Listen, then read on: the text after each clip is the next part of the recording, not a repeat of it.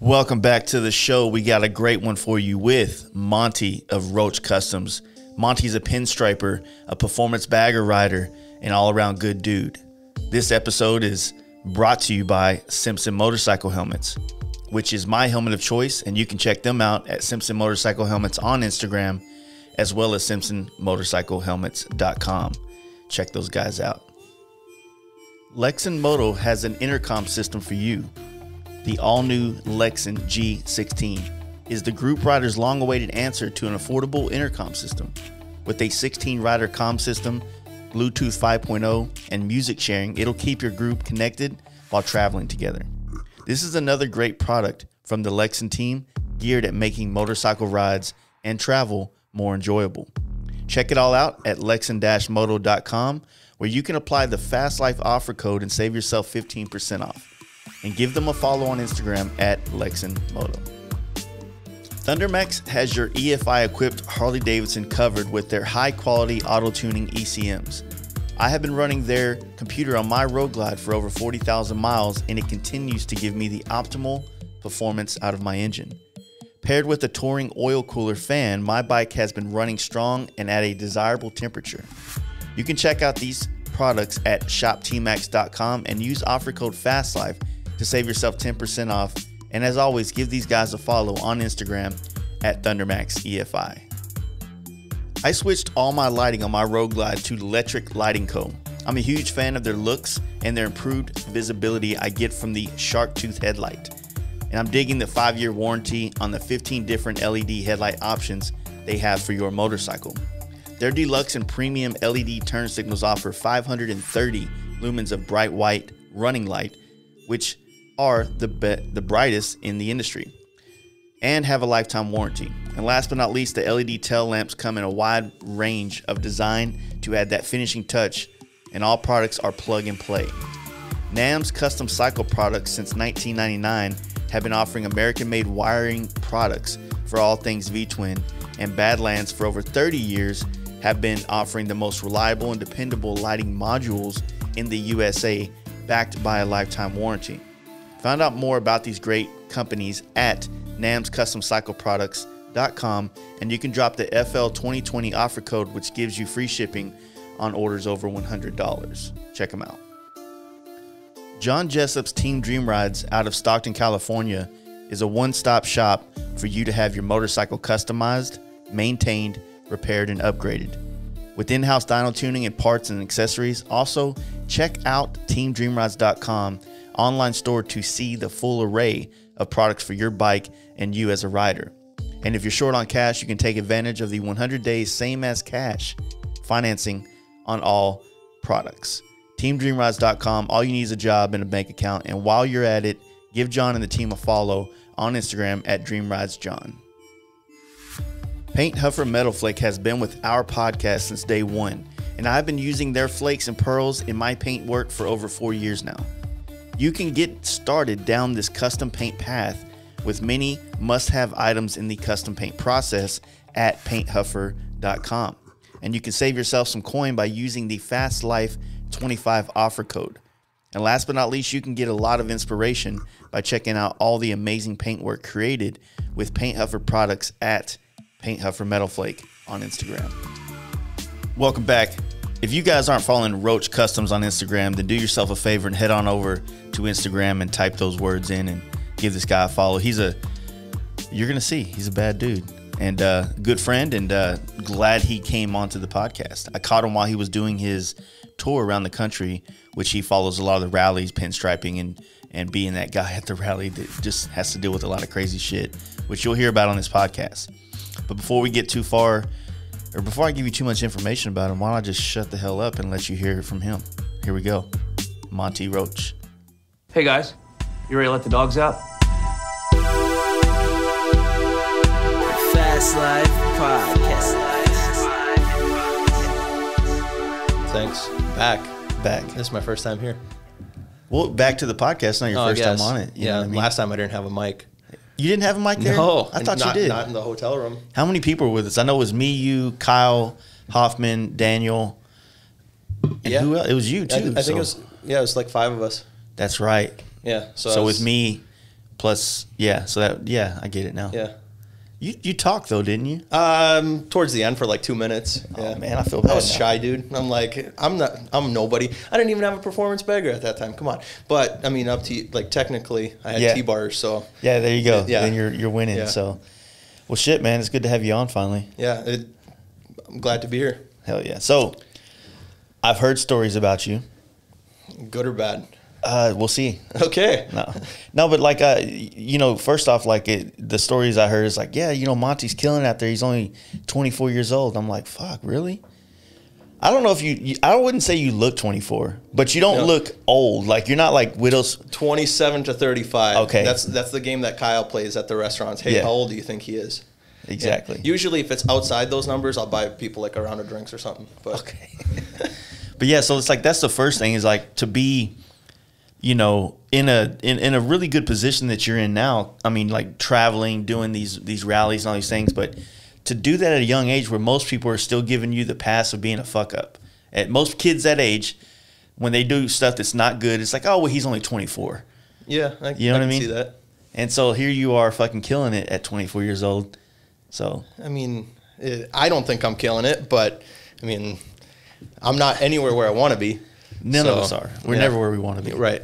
If you're where you want to be, then it means we're like, I don't know. Like I don't know. That's the end of progression. Is it?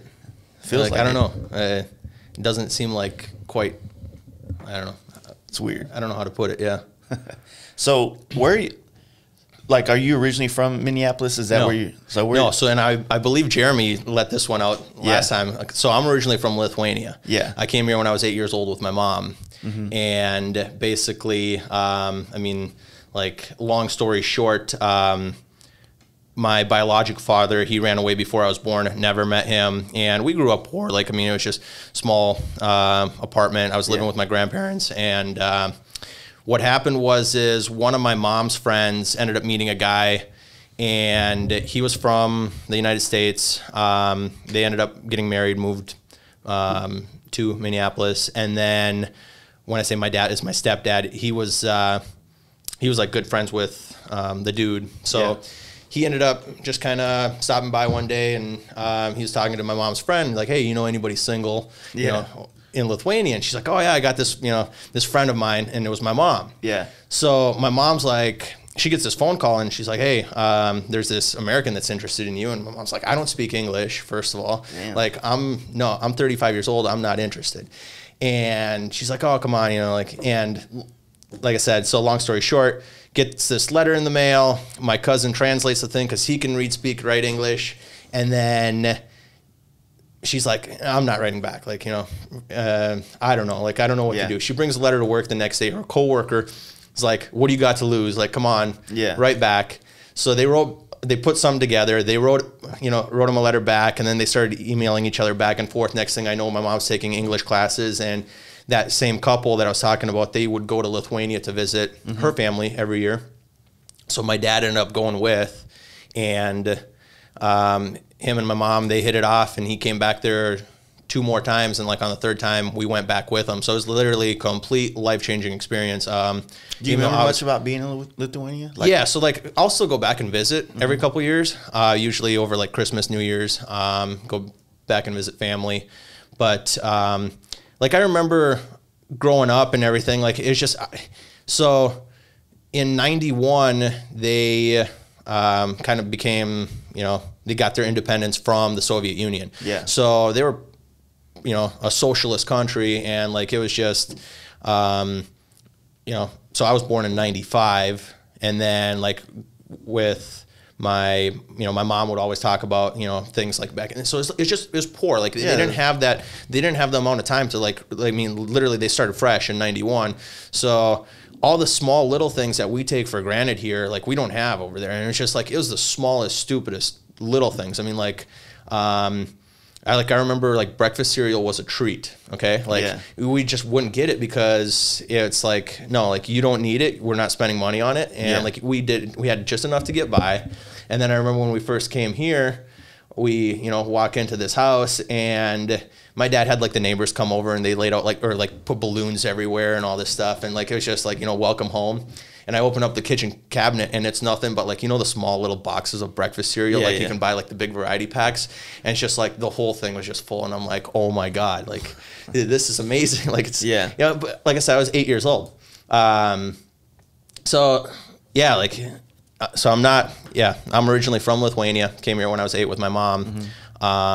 But That's got to be, you know, you said it's something real good there, or something that's like people don't think about. You know, they had just got their independence from Russia, basically, Yeah. or whatever, Soviet Union at the time. And so there's no time for you to generate wealth as a family, starting that fresh. Exactly. And like, and it wasn't really even just that. Like, I mean, even up until now, their average income is $12,000 a year. So, Yeah. like now we're on a completely different scale where everything over there is cheaper. And, you know, I'll have like somebody or one of the family members, they'll come over here and they'll be like, oh, everything's so expensive. Well, like we make more money than they do. Yeah. But everything, like it's on the same scale. So you go and you buy, you know, let's say a dozen eggs or something like that, you know, they cost this much here, but they're way less over there. But it's because they only make, like I said, you know, their average income's like 12 grand a year. So they can get by on $1,000 a month, where here, you know, in the United States, like, dude, like, you know, good luck. Like, Exactly. but that's just the way it is. So, and now as far as like generating income as, you know, a family, like you were saying, I don't know, like I just remember you only got what you needed, and you just save and save and save because you don't know like what's going to happen. Like, I mean, like my great grandpa, he was assassinated by the KGB. He was actually captured by them, and then they held him in like a little cell, and then one day they just, you know, offed him. Yeah. Like we could actually go to the museum where he was killed. Like my grandpa, when he was like 18, they were basically going from farm to farm looking for people that could recruit into the army. So he ran away, and he hid in like a tree for like 3 days in this little forest while they made him like cook and do all this stuff. And then after that, I don't remember if they just ended up like torching the house, or they just took it over and just kicked him out or something like that. Or, but like so both my grandma and my grandpa, were completely homeless. Like, I mean, like it's so when you talk to them, and like being that like they're both gone now, but I remember when I was little, they would tell you all these stories, and they literally started with absolutely nothing. And so I think that's why, like, you know, it's like you know, you only do what you need. Like, you know, this is, you're not gonna, it wasn't definitely like here where it's like, okay, I'm gonna go on vacation. Like they didn't do that. Yeah, it wasn't an know, option. They never went on vacation up until, it was like 2007 and 2008. They actually came and visited us here for a month, and it was like their first vacation that they ever took in their life. Wow. So it's pretty interesting. It's gotta be cold as fuck up there too, huh? No, it's the same as Minnesota, you know, where I'm from. Very similar climate. So it's warmer in the winters and colder in the summers, just a little bit. But otherwise, it's very similar. Yeah, it's like I've been looking at, because I look at maps a lot for like bike trips. Okay. And it's so crazy because if you look at like the longitude and latitude, I think the latitude would be like east to west. Yeah. Something like that. Something So like that. If you look at the latitude, I guess I could be wrong. People are probably yelling, of like New York, and you have that go straight across the earth. Like that's Spain. Yeah. That's Mediterranean. Yeah, true. Yeah. And then you go up towards Maine. Now you're looking at like London, and then you go up towards like, you know, now Nova Scotia. Now you're getting more into like your maybe around Sweden and that kind of line. You know what I mean? And like Lithuania, I guess that's one thing that I never really. Yeah, you know, Lithuania looked at, technically is like not too far south of Greenland, or not Correct. Greenland, It would be Iceland. Right? No, you're thinking like Norway or something, I believe. So look, right? so Or- like imagine there's a line going straight across. Yep. And so Iceland, Sweden, Finland. Now your Lithuania is a little bit further. Yeah, so you're further south. You're probably Yeah, a little bit. like the bottom tip of Greenland, or like Yeah, but I mean, as far as the lines go, yeah, I get what you're saying. But then the other thing is like the ocean, and like, so for instance, it's a Baltic Sea right there. That kind of dictates the climate. Okay, so, that would make some. Yeah, I'm just thinking like a universal hotter and colder line, like it, so like it's for the instance, same. Yeah, so like a chili bowl haircut, like that was there you go. Yeah, which I had one of those when I was little. Yeah, we all did. Yeah, but yeah, like. So the Baltic Sea, I think they kind of like it dictates the climate where it's, you know, in the winters it will literally snow and then all of it will just melt all of a sudden. Like you'll just get you get these warm and cold fronts that come in constantly. Yeah. But I don't know. So how did you know of, has the country been on a good path as far as like prosperity since 91? Well, now like they're finally starting to catch on, where. When we left, I remember now, like in the capital city, Vilnius, there's a river that kind of goes right through the center of it, and they have Old Town and New Town. On one side, it's Old Town, and it's all like everything is all old buildings, everything's all restored, like, and it's awesome, super cool place for to go tour around, all cobblestone streets and stuff like that, very European. On the other side, it's very modern, so it's all skyscrapers and stuff like that, but before, when we left, they never had that, so they're starting to finally catch on. When I went back 2 years ago, and like I was talking to some family and like friends, and they had some people over, and they're like, like America, 10 years ago, it's like where everybody dreamed to go. But they're like, now that we finally started to advance, it's like, this isn't so bad. We are starting to have the same things that you guys are having. Yeah. But without all the bullshit. Right. And that's the thing there. Like, dude, nobody gets offended by anything like they do here. Like, it's weird. Like, I remember I went back in 2017. It was in February. It was my mom's 50th birthday, because she's got a twin over there, so she's like, I want to celebrate our birthdays together. And so they had this big party and stuff like that, and I had just turned 21, I want to say, and so I had just turned 21, went over there, and now like before that I hadn't been back for like 5-6 years. So when you go over there when you're 14, 15 years old, and it's like, this is boring, like you're just hanging around with a bunch of old people, and it's like, this kind of sucks. So then you go back, like I said, I'm 21, and it's like, all right, now I can actually go out drinking and everything, and like actually go out and have fun. And at that time, they just recently changed it, but it was 18 years old to drink. So we went out, it was me and like 3 of my cousins, or it was actually just one of my cousins and a couple of his friends, I believe. Because I got one cousin that's younger, and I got 2 of them that are in their 30s. But we walk up to this restaurant, or this bar, and it was like this pretty cool place. And they're like, how old are you? And I'm like, 21. Like, and they're like, oh, sorry, you can't come in here. And I'm like, why not? And he's like, oh, 25 and older only.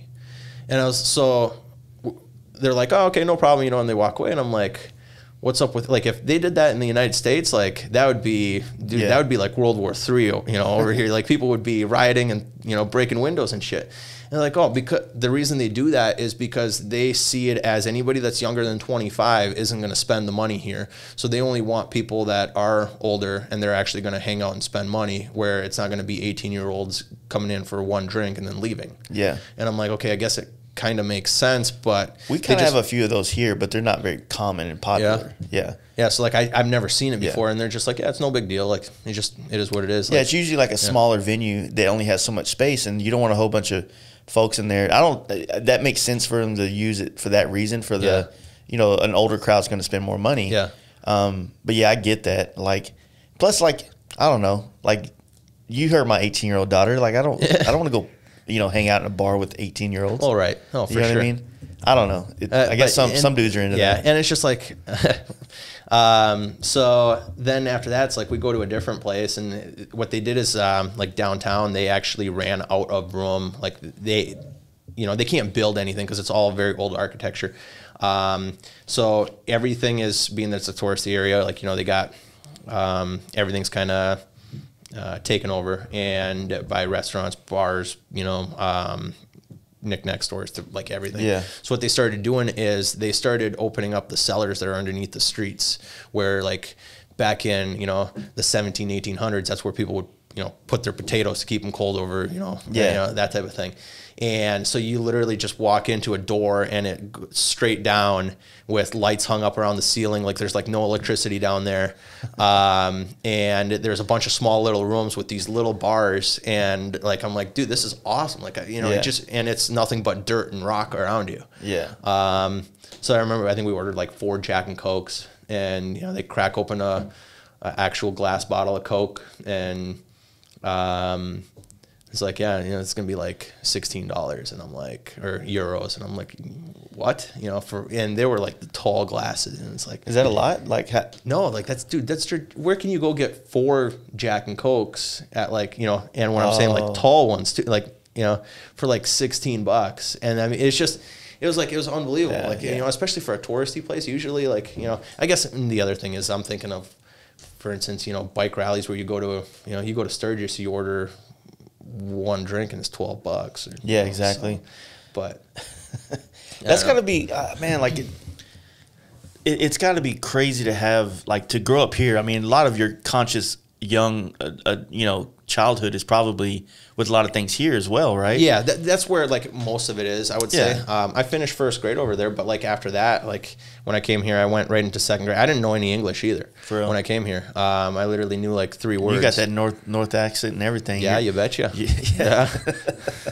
You wouldn't even be able to tell that you're, you know, like, not that like you would have a distinctive. Yeah, and it's like, but what's the language over there? Is it like Lithuanian? Okay. Yeah. So completely pretty much different than anything else. It's not like Russian or anything like that? Russian's a lot more harsh, and then they have, like, a lot of people are like, oh, it sounds like Russian, but then Russians have, you know, their own alphabet, and their shit's like, kind of crazy weird. looking. Yeah.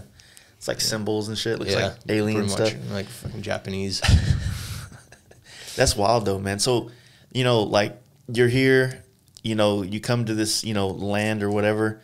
What, you know, you were telling me last night, but for the audience, man, like, what was it that got you into the striping? Okay, so now my stepdad, which, like I said, he's my dad. So that's the only dad I've ever had, so I call him my dad. He has been into cars, motorcycles, I mean, like, ever since he was really little. And he's got a collection of probably, well, up until a few years ago, we probably had 40 to 50 motorcycles. A lot of European type stuff, or British, like, so, you know, Triumphs, Nortons, BSAs, Royal Enfields, that type of thing. But that was like his thing. So he would just collect these bikes, and then he also owns a golf car dealership. So my grandpa started in like the early 90s just as something to do. He owned a Ford dealership for 30 years before that, retired, got bored, ended up buying a building so he could, you know, do some woodworking, and ended up buying some golf cars. Got so busy, he had my dad come in, and then my dad ended up taking it over. But when we first came here, like, I would literally just go and hang out at this golf car shop.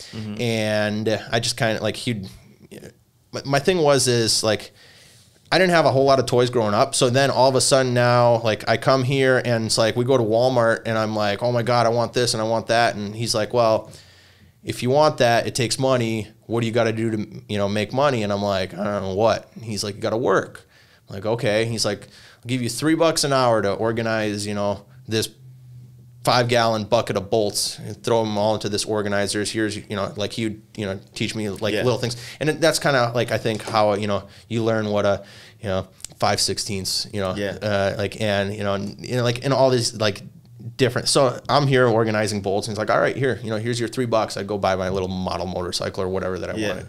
But then I started doing more and more, where I was building like custom golf cars, putting lift kits on them and stuff like that. And then we did a lot of, up in Minnesota, there's a lot of campgrounds.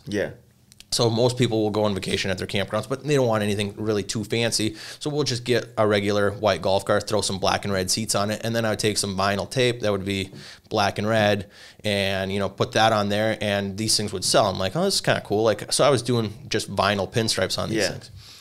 And then and you were how old at this time?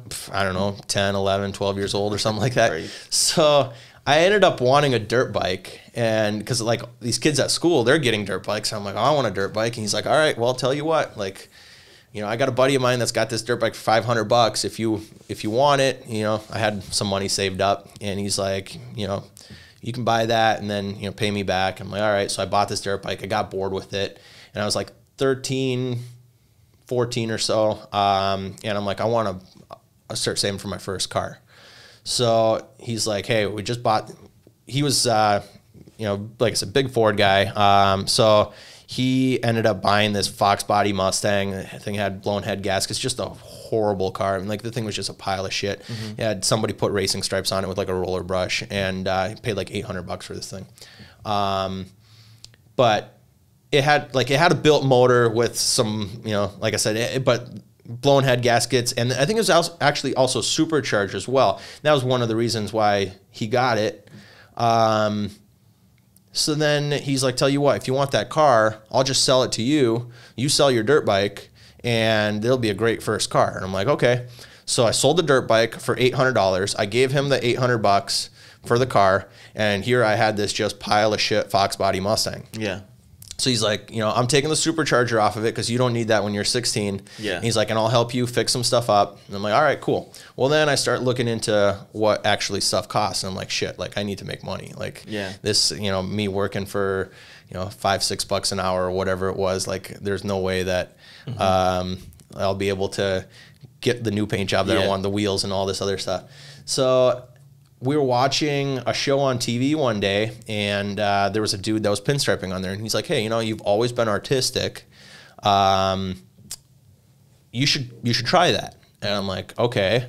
He's like, it'd be an awesome job. You could make some good money doing it. There isn't many people that do it around here, and it'd be fun because you get to work around cars and motorcycles. So I'm like, okay, like I'm interested, you know.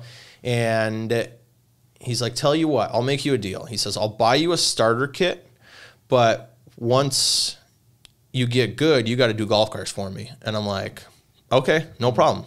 So the next day we order a striping kit online, and I took the thing out of the box, you know, didn't have a clue what I was doing. I just, you know, grabbed a paintbrush and started doodling on this, you know, practice board. Guy walks in, who's a good friend of mine now, and he's like, hey man, see your pinstriping, I'll give you $20 to throw some spider webs on my tailgate. And I'm like, okay, like $20 for a 14-year-old kid, that's like, you know, that's a good amount of money. That's a good weekend. And yeah, so he's like, tell you what, you get a little better and I'll come back. And I'm like, all right, sounds good. And then, so that was like August of 2010. And then, you know, I went to school and I was pinstriping everything I could. So every single day after school, I would literally be out in the garage striping for 3-4 hours a day. Like I would literally come back at 3-4 o'clock, and I would just go in the garage and I would just sit there and just pinstripe random stuff, or just pinstripe on a board, wipe it off. And I just had fun doing it. Like there was just something I really liked about it. So then I started pinstriping phones, like cell phone cases and folders and all this stuff. I did all my own stuff. And I'd bring my stuff to school, and all the kids would be like, dude, I want that. And I'm like, all right, cool. Like, let me do that, but it's going to cost you $3. And so that's what I did is, you know, cell phones I charged like $2 for, folders was like $3 or something like that. And I'd bring all this stuff home over a weekend, come back and make like $15-20, you know, on Monday. And I'm like, all right. It's like, now instead of blowing it, what I did is I went to the dollar store and I bought anything I could pinstripe for, you know, $1. And it was beer mugs to picture frames, metal water bottles. Like, I mean, like, it's just, I literally would walk through there with a shopping cart and just pick up random stuff. And I'd bring it home and I would just pinstripe all this stuff. So like, and, you know, pinstripe a water bottle, throw it in my room. Like, and I built up this whole inventory over the winter. And my thing was I was going to go to a show in the spring and I was going to sell all of it. Like that's what I had in my head. So then I did that over the whole winter. Come like May, I ended up borrowing a table from like a family member, got a tent, and went to this. It was like a local rat rod show. My parents dropped me off on like, it was that was a good timing too, because right around 2010, you had like the hot rod, the rat rod thing was just kicking off like crazy. Yeah, because like that whole Day of the Dead shit, and then like the chicks turning into that rockabilly look. Yeah. Like the whole culture of like the custom culture at the time was really becoming like it was. I mean, it's always been there, but it was starting to get a lot of extent. Yeah. Well, and I think for the most part, it was like it was really more than anything, I would say like the rat rod stuff. Yeah. That's when it really started, and I'll get to that here in just a second. So I go set up at this show, and here's, like I said, my parents drop me off in the morning. They go to work. I'm here with a buddy, and I'm like literally just pretty much giving shit away. Like, I mean, the stuff was just like, it was garbage pinstriping, but it's just like, oh, here's this 15-year-old kid set up in this swap meet, basically. You know, what do you want for that? Or, you know, how much to pinstripe this? And I'm like, dude, I don't care. Like, give me, you know, throw me $10. Like, yeah, I'll pinstripe this. And so I ended up making like $200-300 at that first show. And I'm like, holy crap. Like, I'm going to do it again next weekend. And that's what I did. And then I do it again. And, then, you know, all of a sudden I go to a show and I made like $700, and I'm like, dude, I'm like freaking making bank. And like I said, I'm 15 years old. So now that first show that I did was put on by Rat Rod Magazine, and these dudes had just started in a town about 15-20 minutes away from me. So I show up and I'm like, oh, cool. Like, you know, you guys are Rat Rod Magazine. Like, you know, and like literally they started that same year. So it was like their second show that they ever did. Well, then all of a sudden they got a huge following on Facebook. Yeah. And that's when Facebook didn't have all the, you know, the bullshit algorithms and everything like that. So anything that they posted would actually go out. Go somewhere. Yeah. And so they started sharing all my stuff.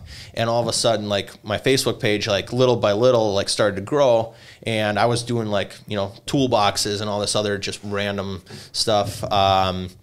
Pinstripe rat rod tools, hot rod tools. And, like, so in that whole local area in Minnesota, over a period of like 2 years, it just blew up for me, where I was just doing nothing but hot rods. And like, oh yeah, you can go talk to the kid over there, Roach, and like, he'll do, you know. Yeah, and your name's cool too, so it makes it it worked out. Everybody remembers that. Yeah. You know what I mean? So like, it was super cool. Yeah, like the whole little progression. I mean, like, I remember I'd go to a show and I wouldn't do anything, or you'd make like $5 or $10, and it's like, all right, well, try again next weekend. Like, I never gave up on it. And it was awesome. So were you using like one-shot paint? Was that so I used one shot, and I was using, you know, Kafka brushes, and like then a little later down the road I started using Max and stuff like that. But yeah, like I said, it's just and then like I said, the whole thing I did is just try to make some extra money so I could finish my car. And by the time I was 16, I finished my car. Plus I bought a truck and I had another car. Like, I was just, yeah.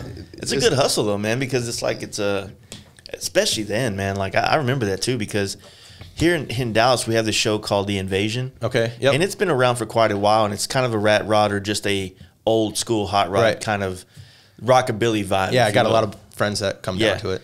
And I remember being there like probably 2007 or 8, and I went down there and set up a booth, you know, because at this time I'm, you know, only a couple years into custom paint. And I remember setting up next to that dude Scratch from Scratch's Garage. So it's funny because he's the guy that I saw pinstriping on the TV when my dad's like, hey, you should try that. It's crazy. Yeah. He's not really like revered as a great pinstriper in the world. Well, dude, when I well, just same thing. Like, I'm pinstriping next to him, and you know, he's out there, he's whipping out, you know, frames and fucking this and striping anything. He's just fucking hustling and making money. And I'm like, I saw that, and I was like, fuck, man, like, I just never invested that much time into pinstriping like that. And like, we've been talking yesterday and the day, and it's like, there's so much money, I think. And it could be just because I'm not in it like the way you are. I just feel like there's so much faster money that way. You know what I mean? I mean, it's a quick, easy, you know, like, usually yeah. I mean, like, it's definitely not the amount of time that, like, I have patience for it, but I don't have the patience, I feel like, to do like what you're doing, you know. If, you know, like, if I paint something And then like I'll literally be like, okay, like come on, like let's go, like I want to just go to the next step. And it's like, is this paint still wet? I'll be putting my finger in it and like, you know, fucking it up, because like that's just, you know, like I don't have the patience to, you know, do a bunch of graphics, spray clear on a helmet, and then let it sit there. And it's like, okay, now like now what do I do? You know? Yeah. So that's why I've always used House of Color pinstriping paint, because I also don't have that patience. Yeah. You know I suppose. I mean? Yep. So I would use House of Color, and then you can clear right away. You can stripe over it in a few minutes. You know, it dries fairly quickly. But I wish that I would have learned through one shot, because even learning that paint is a time thing. So for instance, like when I use House of Color, it's definitely like you got to relearn. You know, it's all in the paletting and like the consistency of the paint. But you got to relearn it like that second. It's like, all right, like, okay, I'm working with different paint. So like whenever I'm mixing up, like say with House of Color, all the different pigments kind of stripe differently. Very true. Yeah. You know what I mean? So, but I know how to manipulate it to make it flow better or less. Yeah. So sometimes you open the pecan and it's perfect, right? Yeah. And you stripe with it, and then about 10 minutes later, it starts to get a little thicker, and you got to drop a little this in there. Then it gets too thin. You got to let it. You know, you kind of got to go the opposite direction. Absolutely. And I just don't know how to do that with one shot, because I never. So one shot's very similar, I would say, but it also, you know, like I said, it depends on the color and stuff like that. Usually, and depends on how, you know, old and fresh the paint is and stuff like that. But yeah, like, dude, I don't know. I just kind of wing it. Like I just have a couple lacquer thinners sitting there, and I'll just go at it. Yeah. Everybody's like, you're thinning with lacquer thinner. I'm like, oh, that's what I do. Like it dries a lot quicker. Yeah. And it bites into the clear harder from like what I've because that reactivates the clear a little bit in a sense. So the lacquer thinner for me. But then as far as like House of Color, obviously you just use their reducer or whatever. Yeah, man, it's or every year. Any kind of, you know, because what I like about your story, and I'm not saying your story like, oh, your little story. I know I'm saying about your growth in this is like the evidence of putting in time and building skill along with it. You know, because in this day and age, a lot of people fall in love with the idea of being at your level now as a striper, or at my level now as a custom painter, or as a metal fab down the street. Right. All these people they see now with these skills, but there wasn't an Instagram in 2004 or 2010 for this shit to be right in your face all day long, right? So it's like it took years to build up to this point. It's still taking years to get to that next level. And man, if I tell myself all the time, if I just pulled a few lines a day, just a few, even if it's only like 30 minutes a day, after 6 months, I will be better at it. Right. After 2 weeks, I'll be better at it. That's the conversation we had last night. You know? And it's the same thing with airbrush. It's the same thing with everything. Right. That if you just do it. I think that was the thing, is like when I literally, after school every single day, I was just sitting in the garage, just pinstriping, you know, doodling on random things. And then at school, I would be drawing designs on all the homework and everything. It's like, okay, that's kind of cool. Like, I'm going to try that tonight. That's cool, like, man. I wish I would have done that as a kid, man. Yeah, I don't know. Like, I just enjoyed it. I just never kind of gave up on it, because I don't know. Like, there's just something about it that like I really wanted. I don't know. Well, it was also like, you know, because we've talked quite a bit about many different things since you've been here, but you know, we both are in the same boat where we look at the art that we create as work. Right. Right. True. Not that we don't enjoy it or love it, but at the end of the day, like, this is the means to eat and pay rent and have clothes and do this and do that. Yeah. So, you know, like I don't know, man. Like I think that I don't even know where I'm going with this. But no, like your like path growing up through this is pretty awesome. So by the time you graduated high school, like, what was the vibe with did you already know for sure like you were going to go into the next level of this? So I was working at the golf car shop still, and it was basically just me, my mom, and my dad that were working there, and we had like one employee that was kind of, you know, part-time. He'd come in, do like mechanic stuff. So I was pretty much doing everything. And then it got to the point where like working for family kind of sucks. Like it's just, you know, not only like is any problem at work is problem at home, like, you know, that type of thing. And then they expect more out of you. Like, it's one of those things, you talk to anybody that works with family, like they all know exactly what you're talking about. And I was always into like, I really enjoyed metal fabrication. Mm-hmm. So anything, you know, welding or, you know, like just taking something and making something out of metal. So a buddy of mine down the street, he had like a hot rod like race car shop, and he's like, hey, you know, if you ever want to come help me, you know, let me know. Like, I really need somebody. Well, it got to the point where like me and my parents got into a big argument at work one day, and I was just like, you know what, I'm out. Like, I literally walked out, went and drove down to this hot rod shop, and I'm like, hey, you still hiring? You know, and this was on like a Friday or Saturday, and he's like, yep. And I'm like, I'm looking for a job. He's like, all right, first thing Monday morning, be here. And I'm like, all right, cool. So I did that for about 1.5 to 2 years. And that was, let's see, so I would have been, I think I was like 19 or 20 when I started working there. And I enjoyed it. Like I was building full tube chassis to roll cages, everything. And like I just had a lot of fun. I mean, like, I really, really liked it, you know, putting, you know, big ass wheel tubs in cars and everything. And the guy that owned the shop was very, very, very picky about, you know, like the quality of the work that was at the shop. So like, you know, it's just here, you got to have patience to do this. And like, you know, and he knew that I kind of had it as far as that type of stuff goes. Cause I like, you know, if like, I don't have the patience to watch clear dry, let's put it that way, you know, but if, you know, if I can actually work with something and, you know, do it, like, dude, I loved it. Like, so, I learned how to TIG weld and do everything at that shop. And like I said, we were building 6-7 second drag car, chassis, cages, I mean, everything. So it was a good time, but probably about a year into it, there was maybe not quite even that. There was a shop right next door. It used to be an old barber shop, and he had bought that, the owner of this place that I was working for. And I'm like, what are you going to do with that? He's like, I don't know. He's like, I'm probably going to rent it out. I'm like, well, that'd be cool. Like, I'd like to have a little shop. And it was small. It was probably like 500 square feet. Okay. Like, I mean, it was small. Like maybe 2-3 times the size of this room that we're in right now. Yeah. And I kind of changed it all up. There was a garage door in the front that they put in there, so I could put my truck in there. I have a 40 Ford pickup, and like I had a couple bikes in there and stuff like that. And then I would just work out of there on all my customer stuff.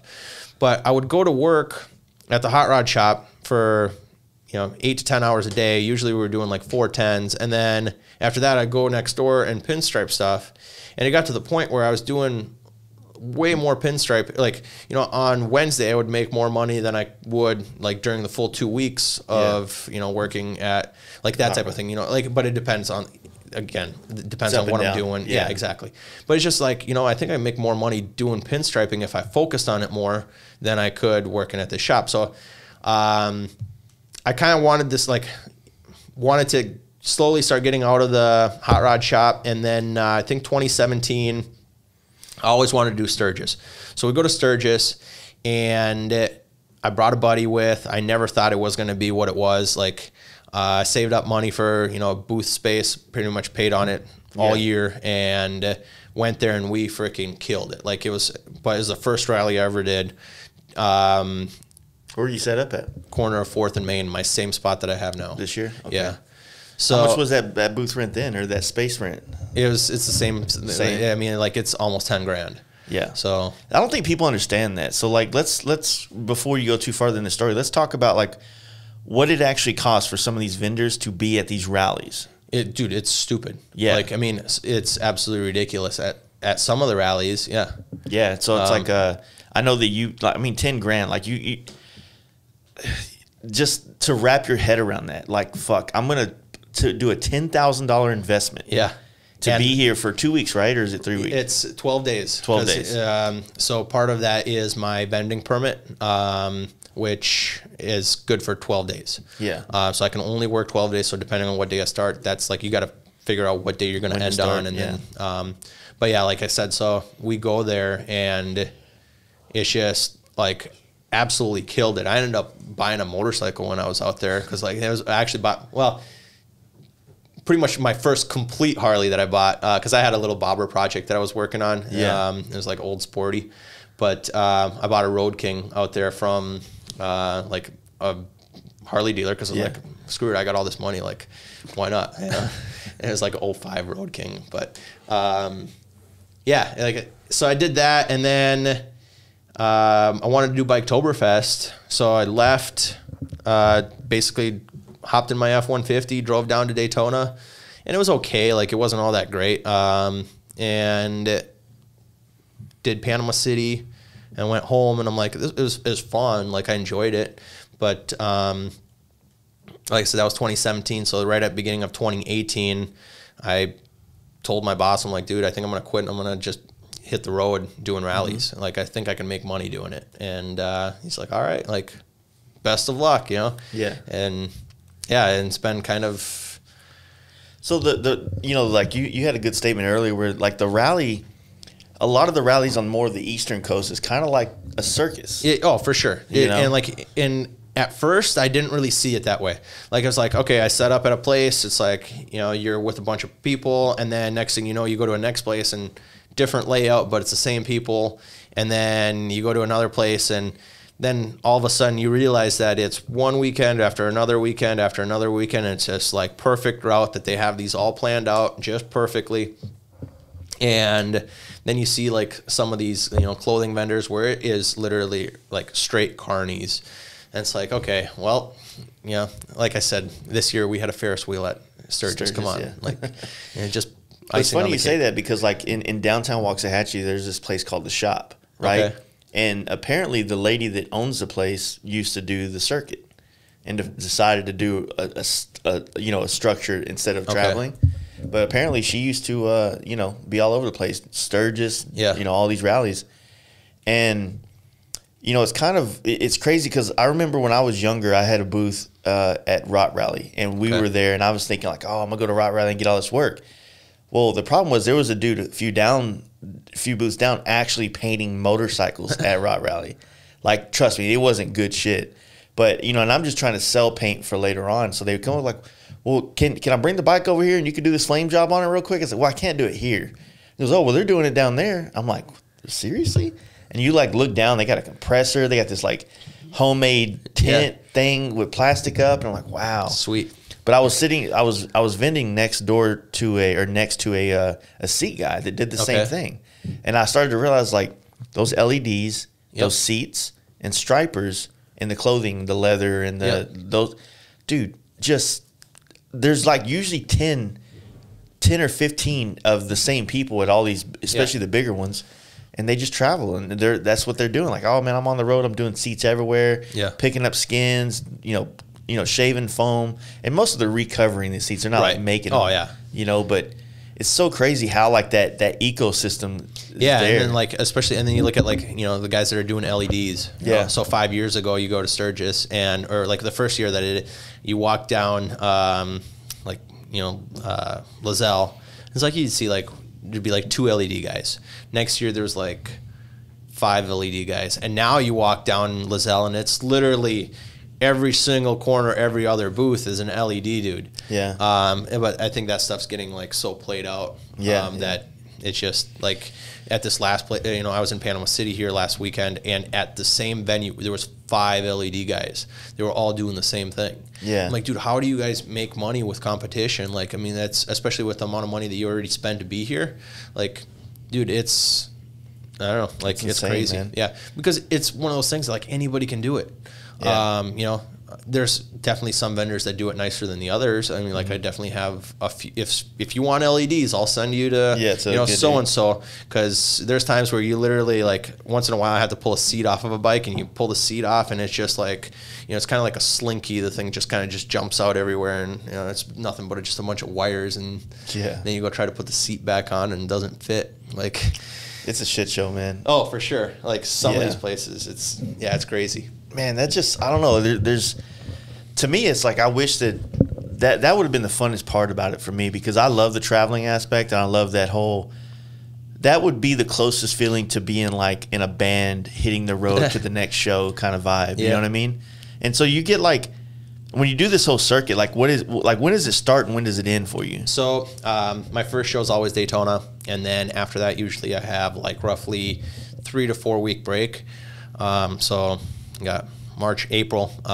So right in April, usually like in the middle of it, kind of starts. and then ends in July.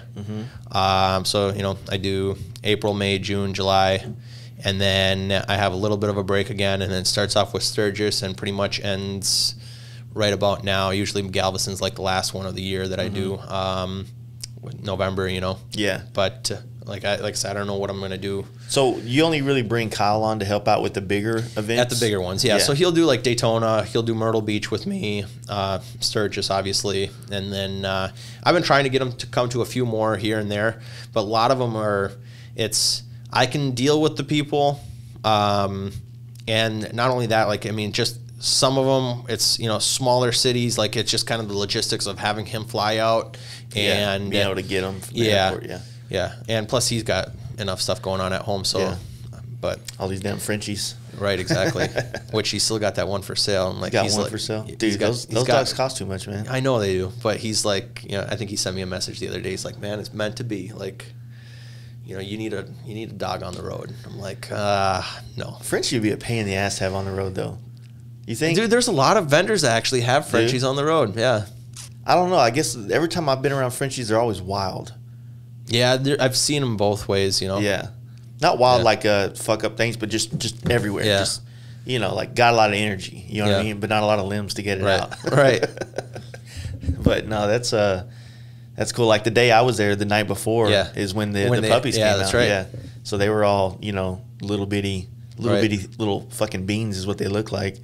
But no, that's cool. I would have loved to have been able to like just chase that for a couple of years. Maybe not be my life chasing rallies like that, but the experience, man, like that's a different take on the motorcycle culture that, you know, like most of us will never know because we're on the other side of it. Yeah. You got any wild stories like that stands out? Like for sure. So I do want to do a series like you and Kyle just talking about like stories from the rallies. So, but like, for instance, give us one. First year, Sturgis. Okay. So like I said, my booth is corner of 4th and Main, and there's this guy that he comes in right after we set up, and he's like a patch guy. We call him Patches. So Patches is here. He's duct taping carports together. Like, I mean, you know, he's got like the Home Depot, you know, like slip together, you know, just ghetto tent, and he's literally duct taping this thing. He's got wiring everywhere. Like, I mean, dude, the thing is just, it's horrid. And I'm like, great, like, holy crap. Like, it's not like a flea market setup. It's worse. Yeah. And we put up like a wall in between us, and I had 4 bikes in the booth, and I was, you know, striping, and like I said, he's right beside me. And all of a sudden I hear this crash, and it's like, dude, the thing goes on for like 6-7 seconds, and like you just hear stuff breaking. Wow.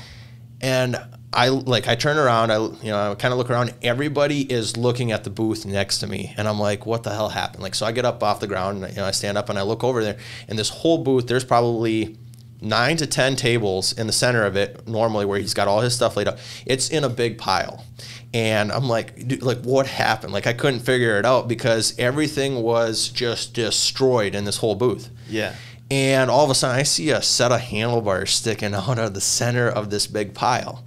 And this dude's running, like, comes up, running up kind of from, like, behind me. He's like, oh, man, like, my bike, it's fucked. Turns out what he was doing, so he was, like, he was on Main Street, but he was heading like towards the crowd, you know, probably like 3-4 blocks down the street, and he was surfing his bike. So he was standing on the seat going like 30-40 miles an hour, and he fell off. But the bike just kept on going. So the bike's going down the street with nobody on it, and it slowly starts veering to the left a little bit, takes a driveway approach absolutely perfectly, and literally runs into this guy's booth. Dude, it was like it was just amazing. And if it would have went like another 10 feet, it would have took out the 4 bikes that were sitting in my booth. Yeah. So how did that play out for that? Okay, dude? so they help him get the bike out, and the guy's clearly drunk, and they push the bike out onto the sidewalk. Now, keep in mind the police station's right across the street, so all of a sudden, like, the first thing is everybody wants to call the police, and he's like, oh, don't call the police, you know, just wait, you know. He's like, I'll pay for everything. Now, again, the guy sells patches. He didn't lose anything other than maybe like a broken table or two. Yeah. And then he had to spend like maybe an hour cleaning up his whole booth. But he's like, I'm so sorry. I'll pay you. Like, you just tell me what you need. And the whole time he's like waving his hands in the air. And as he's talking, he takes his hands and sets them on his handlebars, like real quick, just pulls in the clutch, hits the start button, and like flies away like freaking Superman.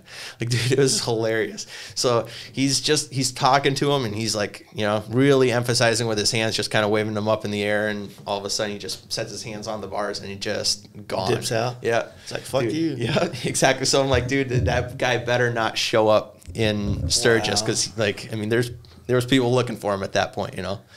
That would suck, man. Fortunately, it was just patches. Like, right, what if exactly. it was like breakables so and shit? here's the thing. So similar story. So that was, like I said, so I do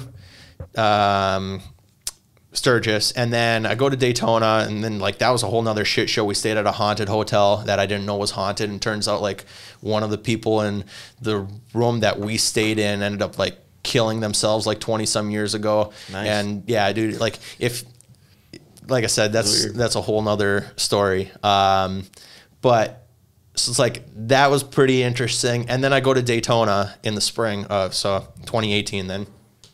And I was set up next to Motor Trike, the guy that I was actually telling you about yesterday. He's from Texas, you know. I went and visited him yesterday. And that's kind of like how we became friends, was we were set up right next to each other.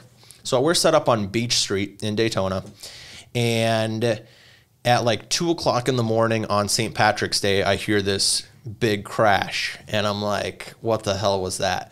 And I look out the window, and here's this, like, everything looked normal except there was a Jeep that was parked very, very close to Motor Trike's semi. And I'm like, that thing wasn't there before. And I'm looking, and his whole awning is like folded down on one side. And I step outside, and all of a sudden there's this drunk dude that's walking around his Jeep, hitting, like, pounding on the semi, like, you know, hello, is anybody in there? That type of thing. And me and Jeff, the owner, were the only ones that were staying on that lot. So all of a sudden he turns on all of his lights, like opens up the door, and the dude, according to the police report, he was going like 50, 55 miles an hour, cranked hard left, jumped the curb, took out two bikes in the booth, and then he hit one of the bikes so hard that the thing like flew up against his truck and trailer, popped the tire on the semi, and then took his whole awning and literally like bent it in, because what they do at night is they would tie down their, like, I mean, this is one of those nice aero awnings. I mean, the awning is probably like 20 grand or more, and it bent it in with everything. Like, there was over 100 grand worth of damage. Wow. Without including this dude's Jeep. So I was like, if that guy literally would have done that a split second sooner, he would have drove right through my camper and everything that, you know, was sitting there. So like, it was crazy. But the next morning, it's like, Jeff, like, dude, I'm so sorry. He's like, no, he's like, it was a great night. We sold 2 units last night. He's like, insurance is paying out, you know, in full. And like, I suppose, like, yeah, you know, so that's wild though, man. Like, you know, it's kind of like when if you go sit at Walmart and you stay in the same spot all day and just people watch, you're gonna see some fucked up shit. Is that what you do, like, in your free time? Yeah, I mean, pretty much that's all we have to do for fun in this side of town. But that's kind of the same concept. If you're in the same spot all day long at a rally, you're gonna see some fucking shit happen. For sure. I mean, like, and Sturgis is probably like one of the best for those. Like, we see people constantly drop their bikes right in that intersection. I've had people get arrested right in front of my booth. Last year at Bikes, Blues, and Barbecue, there was a lady that got carried out in a stretcher out of our booth because she got hit by a motorcycle. Like, dude, it's just, yeah, it's crazy. It's wild. I mean, I've had vendors next to me start on fire, like legit fire where they had, you know, call the fire truck and everything in Myrtle. So it was weird because, like, it was over like 4 rallies that I did. I had all these things happen. So, you know, like I said, so you had my Sturgis story. Then I go to Daytona in the spring, and the Jeep takes out that booth. And then after that, I go to Panama City, and then I go to Myrtle Beach. And these hillbillies, they were being like they were a food vendor or something like that. They ended up getting shut down the first day because of like, I don't know, bringing in cooked food from like 4 hours away or something like that. And then the health inspector wouldn't even pass their trailer. So what they did is they brought in a brand spanking new trailer. And we were completely underpowered at that show. Like, nobody had enough outlets to plug into. So all of a sudden, it was like 90 degrees outside, and I'm sitting there, everybody's shutting down, and my fan turns off in the booth, and I'm like, I look over, and here's these dudes running out like extension cord after extension cord to the same outlet, and they put like a 3-into-1 splitter in there, and they're trying to literally like try to launch a rocket, you know. They keep blowing the breakers. Well, at that point, the Harley dealer was already closed down. Yeah. So I'm like, all right, you know, whatever. I went and plugged into somebody else's, like one of the dudes had like a 50 amp service. I plugged into him, and then I go inside, come back out, and they had a generator that was on the front of their trailer. I'm like, all right, like, well, these dudes could have just ran the generator, you know.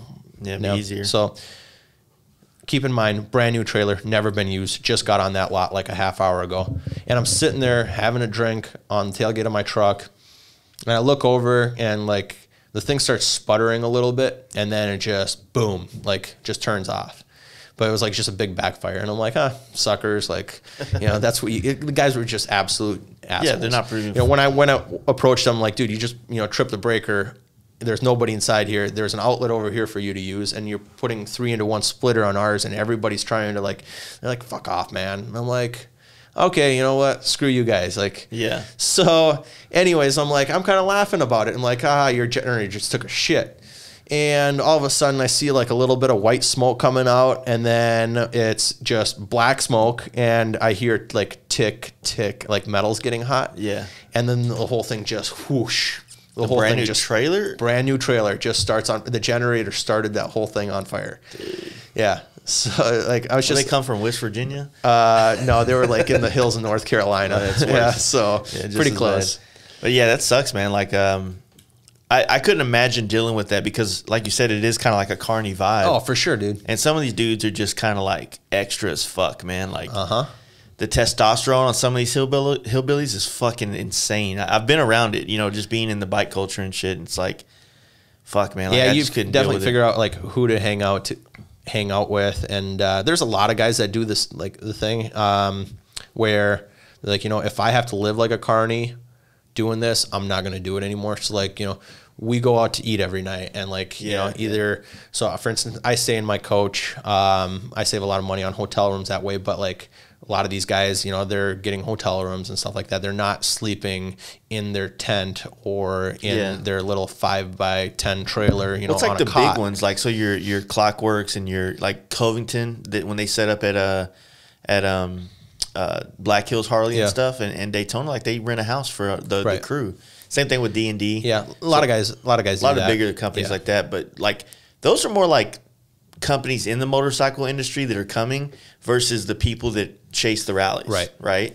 So it's like, for instance, like my buddy Paul, you know, Fairing Exchange, like he takes care of his dudes, and you know, he's always renting houses, and either that or getting hotels. But like there's a lot of the guys that they literally do nothing but like sleep on a cot in a trailer, and it's like, dude, so the Fairing Exchange is basically like you come and bring your Roadglide, and he'll have a factory inner already painted, correct, and swap them out for you. Roadglide, and it's like giving the core too, right? Yeah, so it's an exchange program. So you know, when you buy a new bike, like it's black inner fairing, and then he'll have one that's, you know, let's say, I don't know, like the new Superior Blue or something like sure, that. Yeah.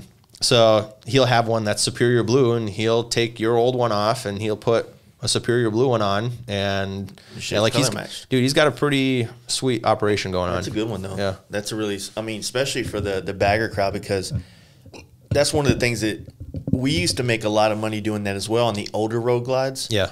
But then the new ones, there's so many pieces to it that it's not very profitable anymore. Well, I feel like I don't know if, because they're doing like, there's like, it's like a 12 different piece thing. Like, I mean, they're doing the whole thing around the steering, like the gauge cluster, and like the whole, I don't know, whatever you want to call it. Yeah, so you have the nacelle cap, and then you have the, like on a Roadglide, you have the inner, the doors. Yep. Then you have the top piece. And the top piece. Yeah. And then you have the complete cap that's around the nacelle. So that nacelle piece is technically 4 parts. Right. Right. So then 4 with fairings, 5 plus 2 glove box doors, you know, so 6, we used 7, to, 8. When the dealerships here back in the day, they would hit us up and go, hey, we have 3 fairings. They all need to be gloss black. And it's like on the street glides, I think we charged $300 for those. And then on the road glides was $500. Yeah. On the old style. Yeah. On the new style, like, I mean, depending on who you are and where you're at and what it costs to paint and, you know, what you charge, man, I wouldn't want to do that shit for $500. No. And that's the thing. Like, I mean, it's the hardest thing to paint. There's so many angles. Right. It's like, and you always get a run right in the fucking gauge hole. Right, yeah. You know? And that's just it. So he's got dudes at home or, you know, back in Florida that, I don't know, that's all they do is literally just paint fairings all day long. It's smart. Yeah. It's a good deal. Yeah, but like, I mean, dude, can you imagine the amount of fairings that you'd have to like have every single color? Yeah, at least like, 10 of each color almost. Well, or 40. I don't know about like I don't think it's necessarily that because like, you know, you get the guy that's whether you got a street glide or a road glide. I don't know. I think he's usually got, you know, a few of each color on hand, then he'll like send them out or whatever. But he's got like 400 and some fairings on hand that he runs through rotation. Wow. And I'm like, wow, like that's crazy. That's a lot. Yeah, I mean, it's a good hustle though. I mean, so he's like one of my buddies that I just kind of travel. Yeah. That's why I'm in Dallas, you know. So who's the guy that does the fiberglass stuff? Like, what does he just make all kinds of different things? Well, it's motor trike. He's a trike conversion guy. Right. Not necessarily, you know, for this podcast, it's not like unless you're, you know, getting like 60, 70 years old and you want a trike. You need that third wheel. Yeah, unless you buy one of those automatic Hondas, man. The Gold Wings. Well, I heard India needs some Gold Wing support. So yeah, they do. What was it? Hate that. We hadn't even talked about it. And you're a performance bagger guy too, which is awesome because, you know. Yeah, I'm getting there. Man, you're there, dude. I mean, you hung out. I mean, you've been hanging out with all of us. Daniel, I mean, you did the whole deal to L.A. with Kyle and Daniel and stuff, right? When y'all went to Big Bear. Yeah. And rented the bikes and rode around. Yeah, rented. Was your first time riding around in California? It was. How'd you like it? I loved it. Like, other than we were on just some pile of shit trash bikes, but. Softails? Yeah, we got lowriders. Lowriders, yeah. Like it was funny because like all of them were the same color and everything. So here's 4 dudes, you know, on the same exact bikes and like, dude, I don't know. It's just it was so uncomfortable. Well, yeah, they're like 4 bikes. They're not dialed in for you. Like no, you know what I mean. Like it's just funny. Like you know, we rode up to we went to Big Bear and then. Like checked out his shop and everything, and then after that we went up the mountain, and like we literally just roll into the like little restaurant. There's snow on the ground and everything, and it's just like everybody like looks at us like who are these guys? Some wild hogs. Yeah, exactly. That's exactly what it looked like. It was hilarious. That's cool to like do that. Like it's not a bad idea, but like I feel like a lowrider is gonna come with such an uncomfortable setup with like real low bars. Oh like, yeah, it's not set up for anything. Yeah, like forward controls, the seats suck. Oh, like yeah, dude, that would blow. At least like on a Roadglide or something, you'd still have at least high enough bars so you're not like super, you know, all the way leaning forward, looking like a parachute going down the road and shit. But yeah, it was a great time though out there. So what kind of inspired you to build this current one that you have? And I think Kyle might have briefly mentioned this in his podcast, but I got Kyle to come to Daytona. This was 2019. Yeah. And so I had that 05 Road King that I was telling you about, with like that I bought in Sturgis. It was just kind of a semi choloed out, like it was big heavy metal flake root beer brown with gold leaf and 18-inch apes on it. So I go pick Kyle up. Like I've talked to him before. I met him a few times at SEMA. That's kind of how we met, but I never really hung out with the dude. Like I don't really know anything about him. And get to his place, and here he pulls out his Road King, and I'm like, all right, like, and I straight off the bat told him, like, dude, like, I don't really, like, I'm not a fan, like, you know, I don't really care for it all that much. It's just like, it's just weird to me. Like, and I think it's just one of those things, like, you know how when you see like the new prototypes or like the new cars come out, and it's like, man, that thing is ugly, and then all of a sudden, next thing you know, is like, you just love it. Yeah. So we get to Daytona, we unload it, and I'm kind of looking at it, I'm like, it's kind of cool because it's, you know, it's like a sport bike, but you took a grandpa bike and, you know, like whatever, you know. And then I need to get a battery for my bike. So he's like, oh, just take mine. So I literally took his bike and I at that point, I think all I did is I just rode around the parking lot. I'm like, dude, this thing is awesome. Yeah. And then a few days later, Daniel showed up, and he's, I did some pinstriping on his bike. We just did some like, racy hockey stick style stripes. Yeah. He's like, hey, you want to take my bike for a spin? Because I told him, I was like, I want a Roadglide. I wanted that, for my next bike. And he's like, dude, here, hop on my bike, take it down the street. And that was last year, right? And that's because Kyle had just built that bike. Yep.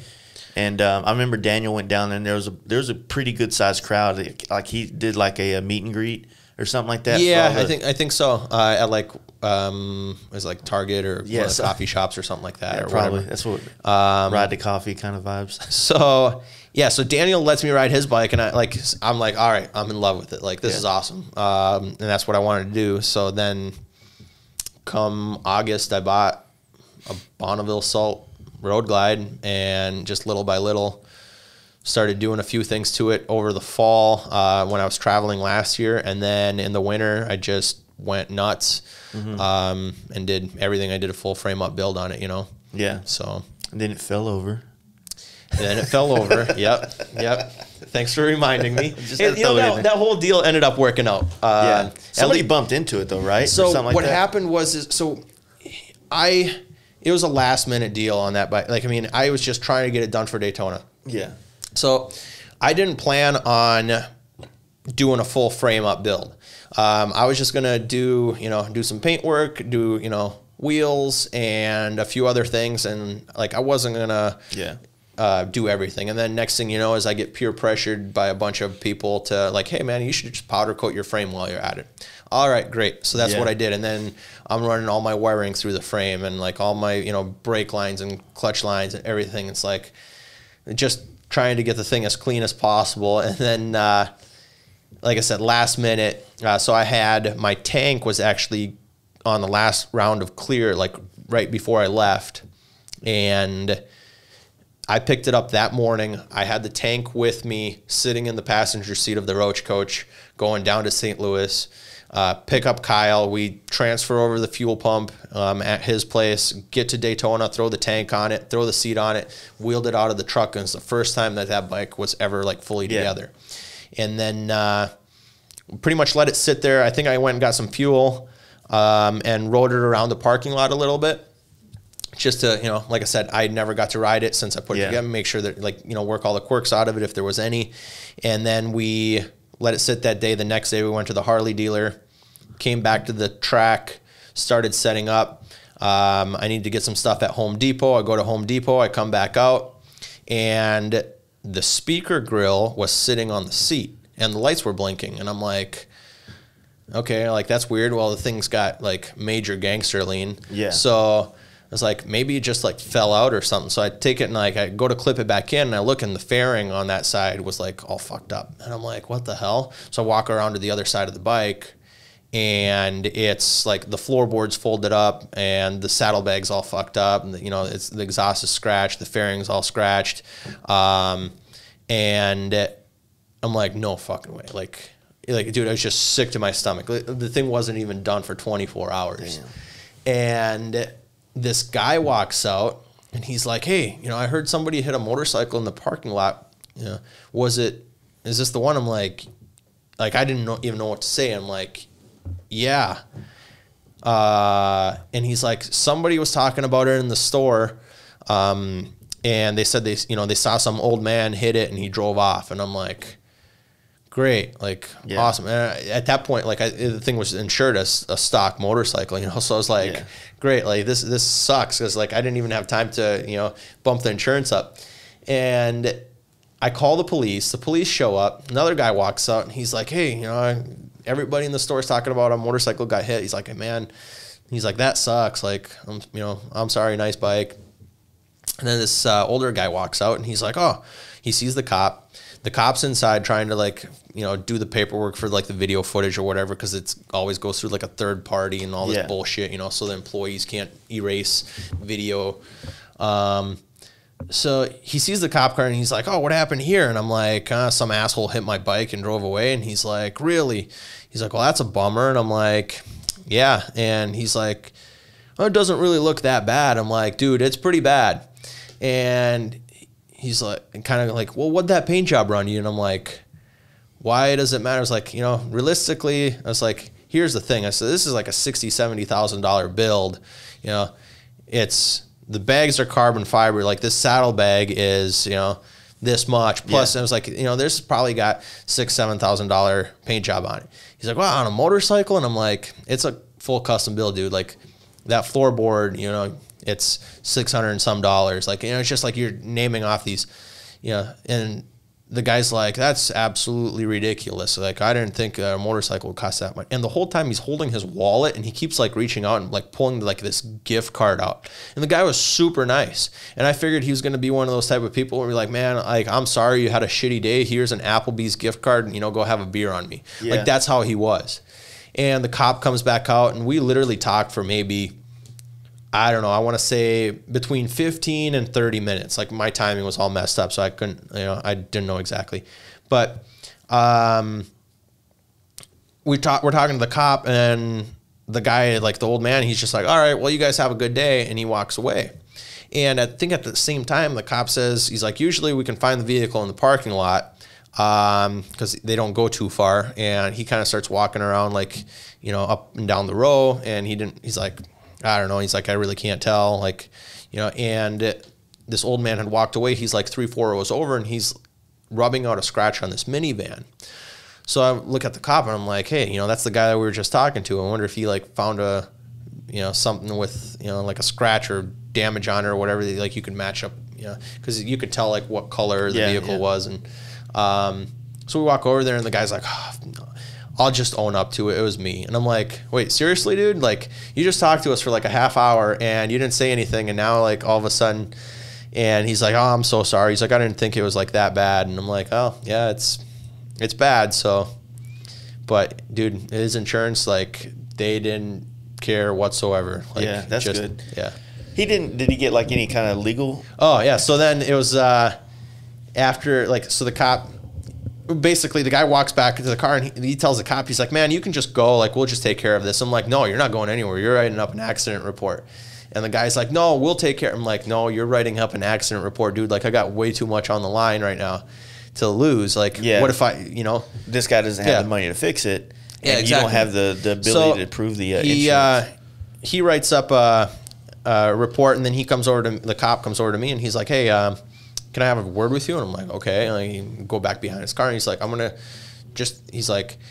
leave this up to you. Do you think I should give him, you know, a citation? And I'm like, you know what? It's like, the dude was super cool. At least he owned up to it. I'll take care of it with this insurance company. At this point, I feel like I got shit karma the way it is. I don't need to fuck somebody else over because like, just no. And I was like, no, it's not necessary. It's like, accidents happen. I get it. Like, the dude didn't see the bike. It is what it is at this point. I'm over it. I've been here for like 2 hours. I just want to go back and just keep doing what I was doing.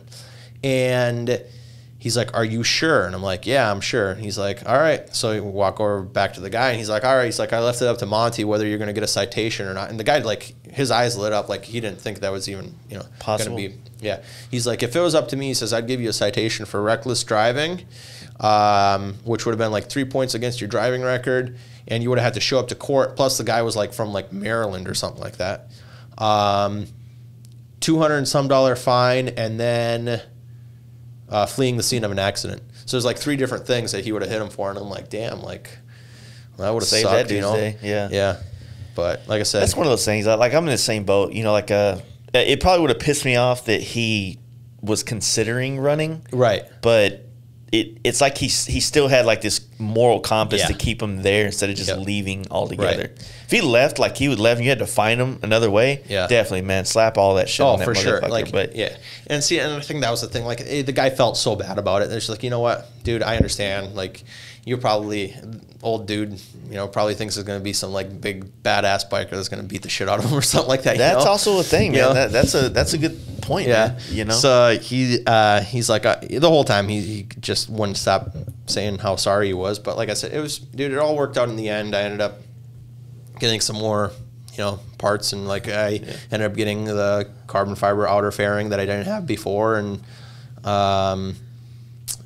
pretty much fixed everything else. Like, it was all pretty cheap on my end. So Yeah, that I never get hit with people that have insurance ever. Yeah. I've been hit in my car before. Never have insurance. Cops never do anything to them. You know, it's always I always get fucked. I've had people back up into my shit, knock my bike over, peel out.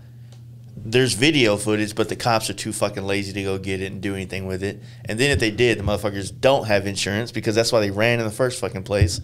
So it's like I never get hit by like new Mercedes or anything like that. Something where I'm like, fuck, man, finally. Someone sent me a fucking like, you know, a get out of shitty life free card or some shit, you know. Yeah, I don't know. The only 2 times that I've really had anything, I've got hit in parking lots twice. The one with the bike, and then there was some drunk dude that ended up hitting, like T-boned my truck pretty much during the winter, and like it literally. Now I don't know if it was like it slid my truck into another vehicle, and luckily those people were just getting out when it happened because the car drove away, and we're like at a bar, and I go to like, you know, start my truck, you know, from the window or whatever, like automatic start because it was cold outside, and the truck's sitting sideways up against another car, and I'm like, oh shit. You know, so I walk outside, and they're like, dude, is that your truck? And I'm like, yeah. And they're like, those people that are driving away down the highway right there just hit it. Well, then turns out that there's a cop that was parked on the side of the road, and they almost ran into him. So the cop pulled him over, and they said that literally, like, the people would just, like, they opened up the doors and then just fell because they couldn't even walk because they were so drunk. Wow. Yeah. So I ended up, like, that ended up working out too, but. They have insurance? Like, yeah, knock on wood. Fucking lucky, dude. That's wild. That shit's insane, man. So the only 2 times that anything's happened has been in parking lots for me. But so how much do you think you got? Like, how many more years do you think you can do the circuit thing? Do you feel so pretty last confident? year I said I wanted to do it for 10 years. So now I'm at 9. For real? We'll see what happens. That's wild. Like, I feel like I don't want to do it for the rest of my life. You know, I look at some of these other dudes that literally they're like, oh, I've been doing this since, you know, fucking, you know, no, 80s, yeah, 70s. And I'm like, I don't want to be you. Like, I really don't. I enjoy it right now, but I don't want to. Like, I feel like just doing that for a lot of time, like, it doesn't seem like all that interesting. I mean, like some of these guys, like, you know, there's, for instance, another pinstriper that does the same thing, and he's probably in his like late 60s, early 70s. And he's just doing it just to do it. Like, he's doing it because he has to, I should say. Okay. Like, that was, that'd be a fun thing to do. Like, if you did this for another, how many more years you thinking? Dude, here's the thing. Like, it's one of those things that's in my head, like 9 years. Okay. Like, that's what I just tell myself. You know? Yeah. When I'm, 34, 35 years old, I want to be out of it and on to something else. Well, it'd be cool if you started doing something else and you have the same level of success. This would be something that you can always go back and do again later on, just as like a fun thing to do. And like, I wouldn't have to do all the rallies that I'm doing. I could only do, one or two. Imagine like you instead of going to work as a Walmart greeter, when you get old as fuck, you can just go stripe a couple bikes and little shaky lines on there. You got to like fucking hold your arm to go straight and shit. And it's like, I don't know. I really need to take my own advice for people and just start doing something every day and just get it down, because like if I was hanging out with you guys in Tennessee at the V-Twin show when you were out there and all y'all went out there to paint, I could stripe something on there. Oh, I could for get sure. down. Dude, that wouldn't have been even a question. Like, you would have been doing something on there no matter what. But I don't, I don't have the same confidence in going into striping as all you guys seem to have. So I would have. Well, I mean, but like then again, at that, it would have sobered me up real quick. We're just out there to fuck shit up. Yeah. Like, that's just. Exactly. Yeah. Fuck up Ben's bike. Yeah. Like, we did the same thing with Steve's and Poland's. Come on. Yeah. Like, it's just like, oh, this is going to be great. But that, to me, that shit's cool. It's like that rear fender on Ben's bike now, to me, would be like I hate to use the word heirloom, but it would be something that would never get. So luckily he's got a carbon fiber one waiting for him at home, and he's going to take it and hang it up on. That's a memory. That's like what I'm trying to do in here is like put memories up. So it's like, all that shit. But even like Steve's bike, like I wouldn't, even if Steve sold his bike, I would keep that rear fender forever. The rear fender is cool. Yeah. The rest of it. The rest of it, yeah. Like, well, the Dixie Cup idea is pretty good, but like when I visited Poland on this road trip, like it was the first stop, and I walk into his shop, and here's his bike sitting there, and I didn't think anything of it. And like, he's like, "So do you notice anything different?" I'm like, "Oh shit, yeah, you took the pinstriping off." He's like, "Man, so I put hardener in all my paint, which makes it like extremely hard to get off for one shot. Normally, you can just use easy off, and like it'll kind of flake up and well, the hardener helps it dry quicker too, right? It does a little bit, yeah. But like the stuff bites in. So he's like, man, like I can still see where it was, like, and literally on the back of the bags you can still see where all the pinstriping was. Like he's got to pretty much wet sand and buff that whole thing out. Wow. But he's like, I hated it, and I'm like, yeah. I was like, why didn't you just like keep it and paint it, or I mean, I imagine he's gonna paint his bike, right? I'm sure he will. Yeah. But I'm excited to see it, man. It was funny. It was a good time. And like the whole rear fender thing now, like I feel like that's the thing that we're going to be doing everywhere, And luckily I had brought some paint with me to Tennessee. But yeah, that Tennessee, like I was telling you guys, I really had a bad case of FOMO while I was here. I can't remember what we were doing here. I think I did something with the homies, so it wasn't as bad of a like feeling like I'm missing out on the situation. But man, just like, I don't know, like all the homies there in one house partying. Dude, it's like, one parking lot party. Yeah, like we literally had the show at in the parking lot. Yeah. It was pretty awesome.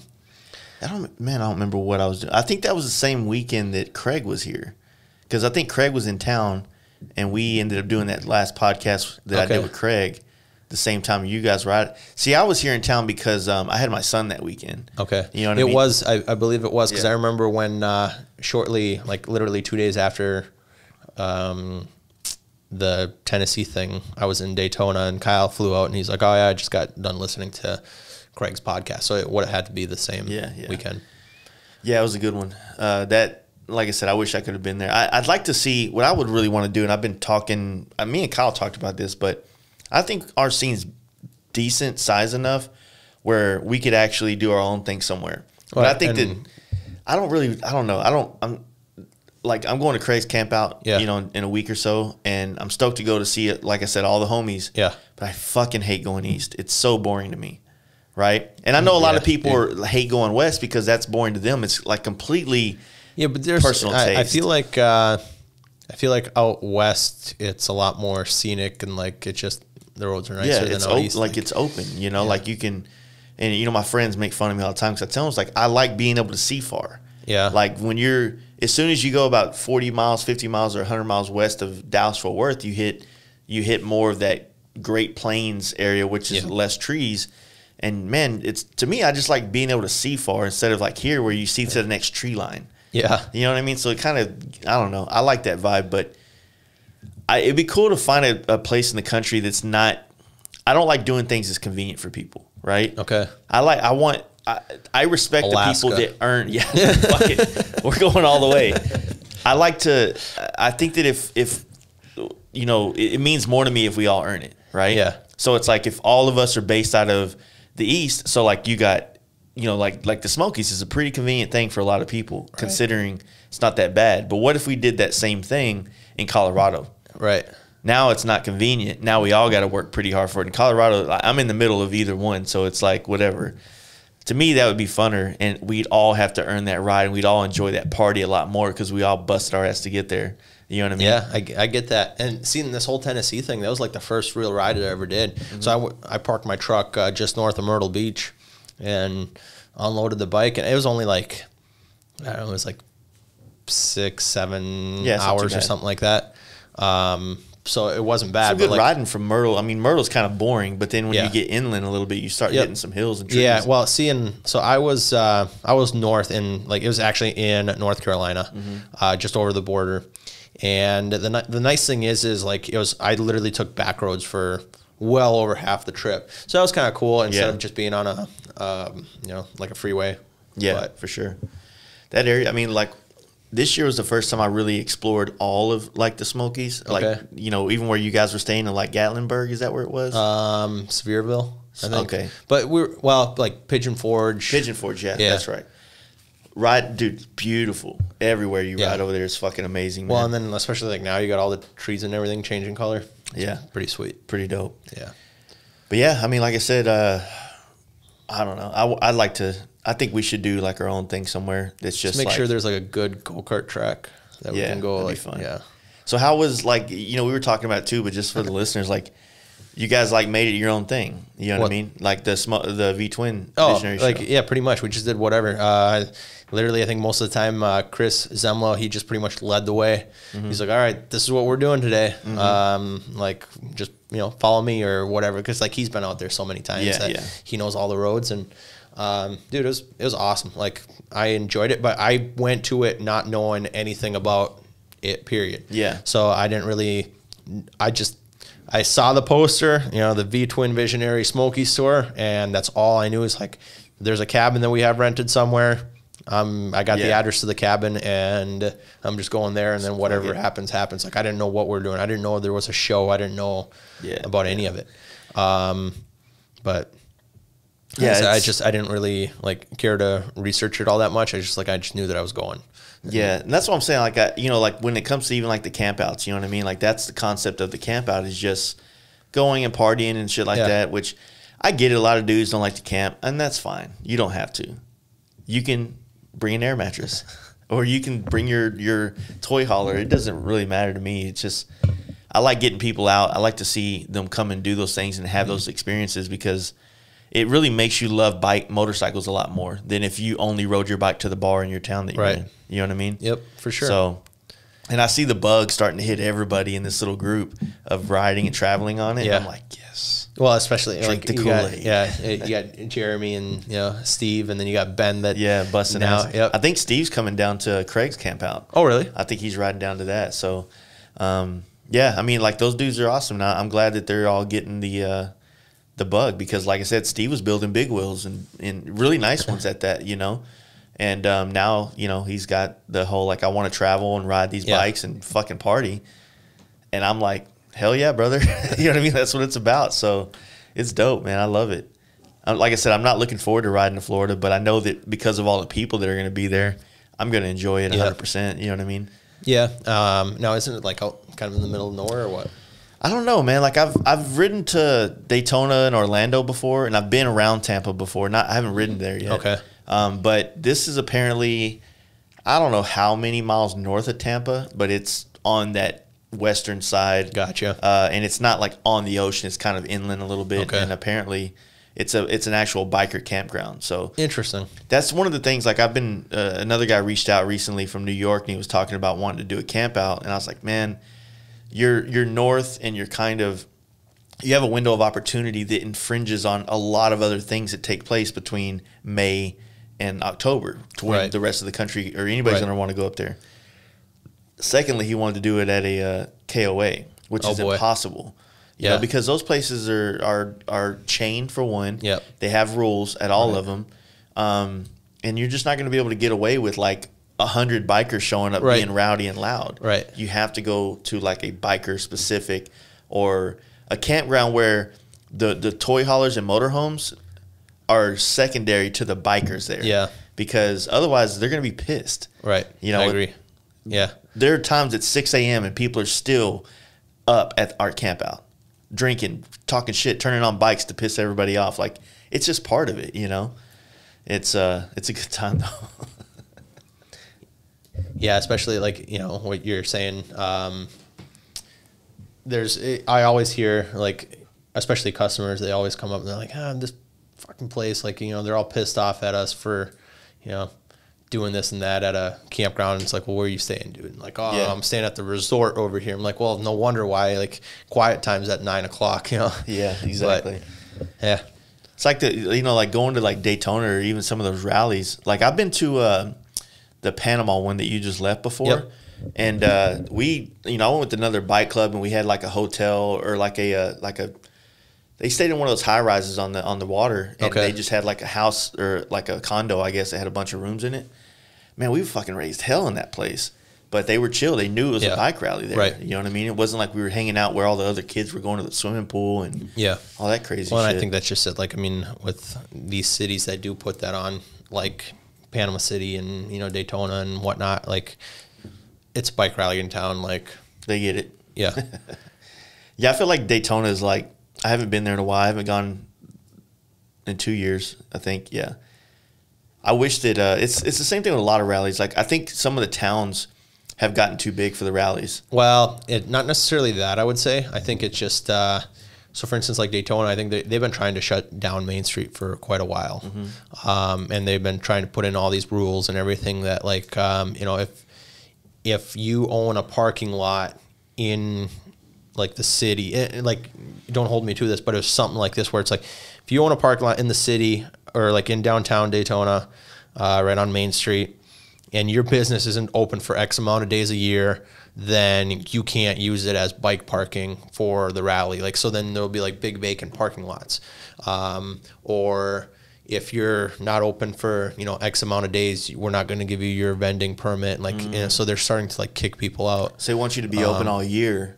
Like, for instance, one of the dudes that I know, he sells a lot of, just more than anything, motorcycle parts, like anything from, you know, foot pegs to like just some stuff that you don't normally find at a bike rally. Like, that's what he's kind of like a swap meet kind of vibe. Kind of, but is it like that one that has like the it's like a storefront? So he's got one in Daytona, yes. Yeah.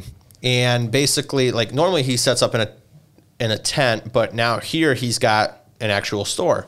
So I was talking to him last week, and I'm like, dude, so like, how was Daytona for you? He's like, I couldn't set up. I'm like, what do you mean? He says, well, because I don't work, you know, or I'm not set up there for X amount of days a year, they wouldn't give me a vending permit to vend out of the store. But he pays yearly rent on the building. So like, he's basically like, you know, I paid X amount of dollars all year long to rent this building out because I use it twice a year, but the city wouldn't give me a permit to vend out of it. So I'm like, dude, that sucks. That's like, weird.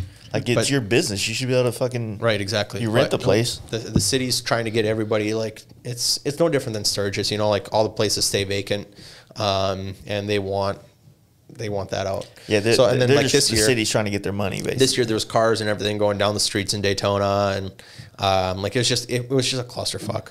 And then, like, when they said that they were going to cancel it, Ormond Beach, they're like, come on over, like, we're gonna have a rally, you know, like, then we'll just move it all over here.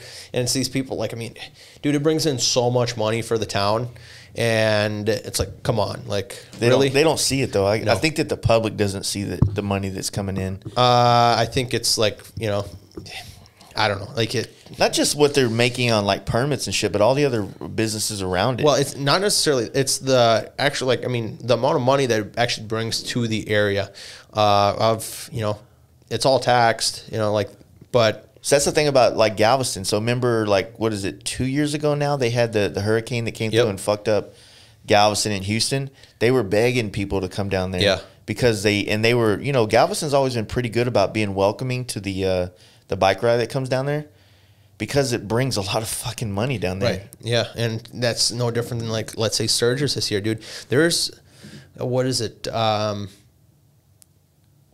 It's like $1 billion that gets spent in Sturgis on a normal year.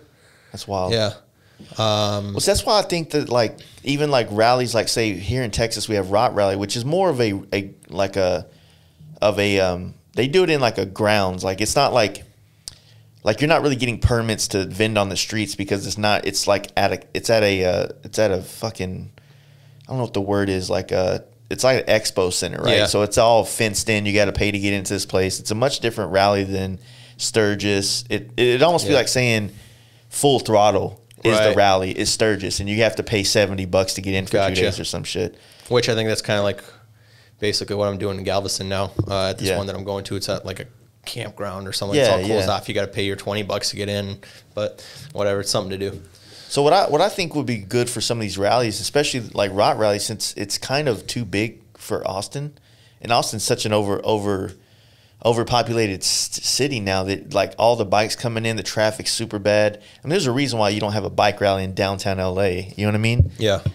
But then you got all these like really badass towns out, not necessarily West Texas, but just a little bit further west, and the riding is so much better, and there's less traffic, and these towns are kind of decent sizes.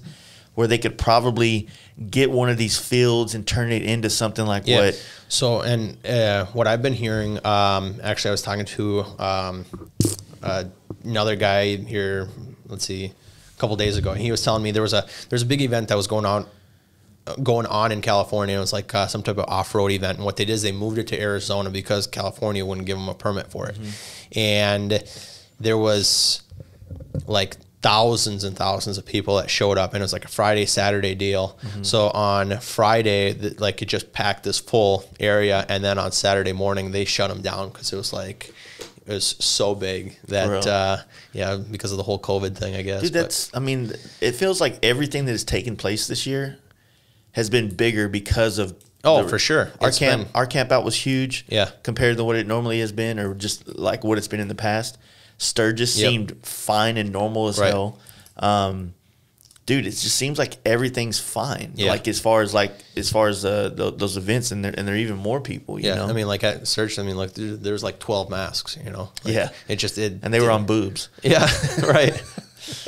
It's just I don't know. It's this is an even number, but yeah, that's I would like to see, like some events that start hitting these like different parts of and they are like, I guess the Four Corners rally it's kind of more of a younger rally, I think. I've never done it. I haven't either, but I haven't really, I guess I'm kind of weird with it because like, that rally is not too far from us, like time wise, like less than 1,000 miles. Okay. But they only reach out to people in Arizona and California to come be a part of it. And I'm like, man, I'm not coming out here to fucking kiss all these dudes' ass. Yeah. You know what I mean? Like, why don't you ask some people in the Midwest to come out here and show you guys what's going on in some sense? And so, I don't know. My ego's in the way, I guess, is what that is with that kind of rally. It's like, I'm not going to go out there and kiss everybody's ass that's online. You know what I mean? Like, oh, man, so-and-so's going to be here. I got to go see that guy. Like, I see everything he does online every day. So I don't know. Sick, brother. Sick, brother. Yeah. That's right. I'm sick. I need help with that shit. But no, there's a lot of different. I've been to like Reno Street Vibes before. It's kind of a mix. Like Reno Street Vibes doesn't feel anything like the rallies I've been to, like the Daytona. It has the vibe. Like you have the street with a lot of vendors on it. You have the Harley dealerships doing their thing. But yeah. Man, that club culture is just so heavy up there that you feel that presence real thick. Dude, I had that happen in Galveston last year, man. I was set up next to, I think it was like some banditos, and which I believe they run the island or whatever. I think that's like their territory. That's where they originated from. And they had like, I guess every X amount of years. So were you on like Seawall where that little restaurant is? Okay. No, I was downtown. I was downtown. Okay. Yeah. And like it was a last minute deal. I got like a shitty spot, but anyways, so I'm standing there, and all of a sudden, like, there's more and more and more of these guys that are kind of like starting to come around, and I'm like, and everybody's just standing there, and I'm like, what the hell? And I start looking across the street, and there's a whole nother group of dudes that are standing. I don't remember what their names were. Yeah. And they literally just had this standoff that went on for like 2.5 hours. They brought in armored, like, they weren't like the Humvees, but they were like the SWAT vehicles. Yeah. And they parked those on each end of the road, and they wouldn't let any people walk up and down the street. So literally, like, there's 3 vendors. It's funny that you brought up this earlier. LEDs, seats, and pinstriping. That's all it was. Is like, and we literally just all sat there with our feet up because we didn't have any customers. Yeah. And these, the bandito dudes are like, we're so yeah, exactly. That's exactly what it was a stare off. That's like some fucking dude. He's like South Park shit. He's like, we're so sorry. He's like, this is stupid. And I'm like, yeah, like, dude, you think, like, come on, man. Yeah. Like, but like I said, the way the streets are, they're kind of like divided in half or whatever. There's like a median. So I was on right next to the median, kind of the way I was parked. So then there was like a whole nother street behind me, and like I said, I started seeing a few of these guys wandering around, and then all of a sudden I went like back behind my truck, and there was just like a sea of them. Like, I mean, it's like they were just waiting for shit to go down. Like, yeah. It would've been, you drop your little tent down, like, not open. Yeah, that would be a pain in the ass, man. Fuck, man. People calling. I never answer my phone. You should start like just answer and just bullshit them. Dude, I do not have. Dude, I literally. Dude. Are we doing this on a podcast? Yeah. All right, here we go. So many missed calls every day. And I thought you were gonna actually answer that. No, man, like all day long. So since 9 a.m., 9:15 a.m. Okay, my daughter called once, but other than that, like I never answer these things because they're all selling something. It's always Google, and then I'm getting text messages trying to find out who I'm voting for, and then there's all this shit going on. It's like I can't answer the phone anymore. Like there's literally, like I can't. You know what I mean? It's like if somebody in my voicemail says, "Hey, text me." Yeah. Like please don't leave a voicemail if you get to this point and you have something to talk about. And I also had to say on my voicemail, I do not work on bikes. Because I was telling you last night, right? We get these fucking rednecks out here that are like, "Hey man, I got this Nighthawk V-Star. Do you have a carburetor for it? Do you have a brake light for it?" I'm like, "Who the fuck carries this shit?" You know, and it's always it's like the randomest shit, and they always traded something for it. Yeah, I traded a CD player for this car and all this fucking stuff, and it's like, or you'll get those people that buy those little Chinese little bikes, those little bitty mini bikes that you get from like flea markets and stuff. Yeah. And they'll stop working and they'll think that they're going to bring it here. And, oh, yeah, man, that's your combobulator right there, brother. You know, and you flip it over and it's like, got you right there. How much to fix it? And it's like, dude, no. So I don't answer my phone because the other half of them is those dumb fucks. Yeah. You know what I mean? And they're not dumb. I just think they're dumb. Right. You know?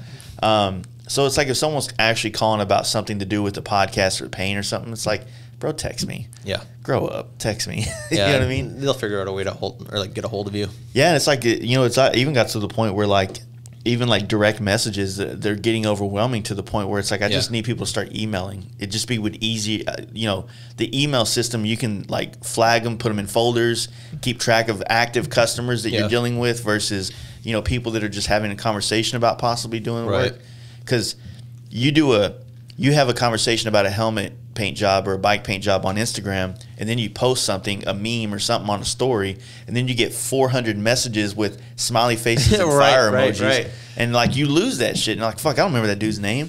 You know, was it Master Blaster 21 or some shit? It's like, well, then now Instagram changed like everything, so it like goes off the actual name and not their screen names. Yeah, so then you get like just random, you know, like Jake. Yeah, right. What the fuck is Jake from State Farm? Yeah, yeah. Well, he sounds horrible. But yeah, it's just kind of a mess, man. And trying to figure out how to, you know, I stopped taking in work so that I can like restructure how I do it, because I feel like if I start with a blank slate, then I can figure out how to get a grasp of it and get the like be able to take in work and get it done quicker, as opposed to this like buildup I keep getting every year of like orders coming in. And it's kind of weird when it's like all the work you get comes from January, now it's December and you're finishing up that work. It feels bad because of them having to wait, but it's like I feel like I'm stuck in January still. Like I haven't, you know what I mean? Like I'm doing work based on something you saw me do in January. You know, I don't know. It's a weird mind fuck for me sometimes. There you go. That's where you just go completely different style next year. Yeah, well, well, I like to push my style with my own helmets and then go off of those. Well, I'm saying like, you know, so a person sees what your helmets look like now, and then by the time that it's time theirs, to paint, it's like, oh man, I'm into cartoons right now. Right, go full Jeremy on it. all I do is cartoons. Yeah, dude, that was so last year. Yeah. How is it with you and like using like social media to help promoting your stuff? Do you ever get like people coming to the rallies and seeing you and following you or like things like that? Once in a while. So when I first started, actually, it was Steve Kafka, who's a pinstriper out in Arizona, old dude. I mean, he's like been around. He's an OG. Yeah. Well, basically, so I bought his kit when I first started, and then I called him up, and I'm like, hey, I want to order a couple more brushes, and he's like, how old are you? You know, because like, you know, here's a 14-year-old kid talking to him on the phone, like, and I was like, I'm 14. He's like, oh man, like that's awesome. Yeah. He's like, do you ever come to Arizona? I'm like, well, actually, my parents vacation down there like over the winter. We usually come visit my grandma. Like we go to Phoenix. He's like, oh, I'm from Phoenix. It's like, all right, cool. So I went down there and he actually did like some videos. And so there's some videos of me when I was like 14, 15 doing some just garbage pinstriping. And like, dude, it's just embarrassing. And I'll get people that'll come by and they're like, hey, I remember your videos from like 10 years ago. It's like, fuck, like it's so embarrassing. Like I wish those things didn't even exist, but that's cool. Yeah, it's pretty funny, I guess. Like, so I'll get people that'll come by and mention that. Once in a while, you'll get like people that say, hey, you know, I follow you on, yeah, you know, well, Facebook or Instagram. Like the social media thing can work out well for any. I mean, it's kind of like the rally thing works well, but that's like you've already got that figured out. Now, if you know, like using social media to also build up a presence, and to get like, you know, people to want that. I don't know. Like, so I'm not telling you don't know anything. Already know. I don't do stuff like what you do, where everything is shipping. You know. Yeah. I just try not to. Like, I'll go to a rally. I'll set up. I'll do my work for the day. Like, and that's it. Like you get your 9 to 5 kind of vibe. Exactly. Yeah. I don't want to deal with the shipping. Like, I mean, I will. I've done it before, but it's just like, I don't know. It's just an inconvenience. It seems like, you know, for something that might take me, you know, a couple hours to do, it'll take me almost the same amount of time by the time you, you know, unpack it and package it and then drive to the post office or UPS or whatever. And, you know, but it's part of it, man. Like I said, you went to my UPS today. And so it's like I've built a relationship with those ladies because I see them twice a week. Right. And, you know, they, you know, they're cool. I actually have given them bike parts like that I've had because their husbands all ride and shit. Okay. One of the ladies was in Sturgis this year. Or actually, last year she was in Sturgis, not this year.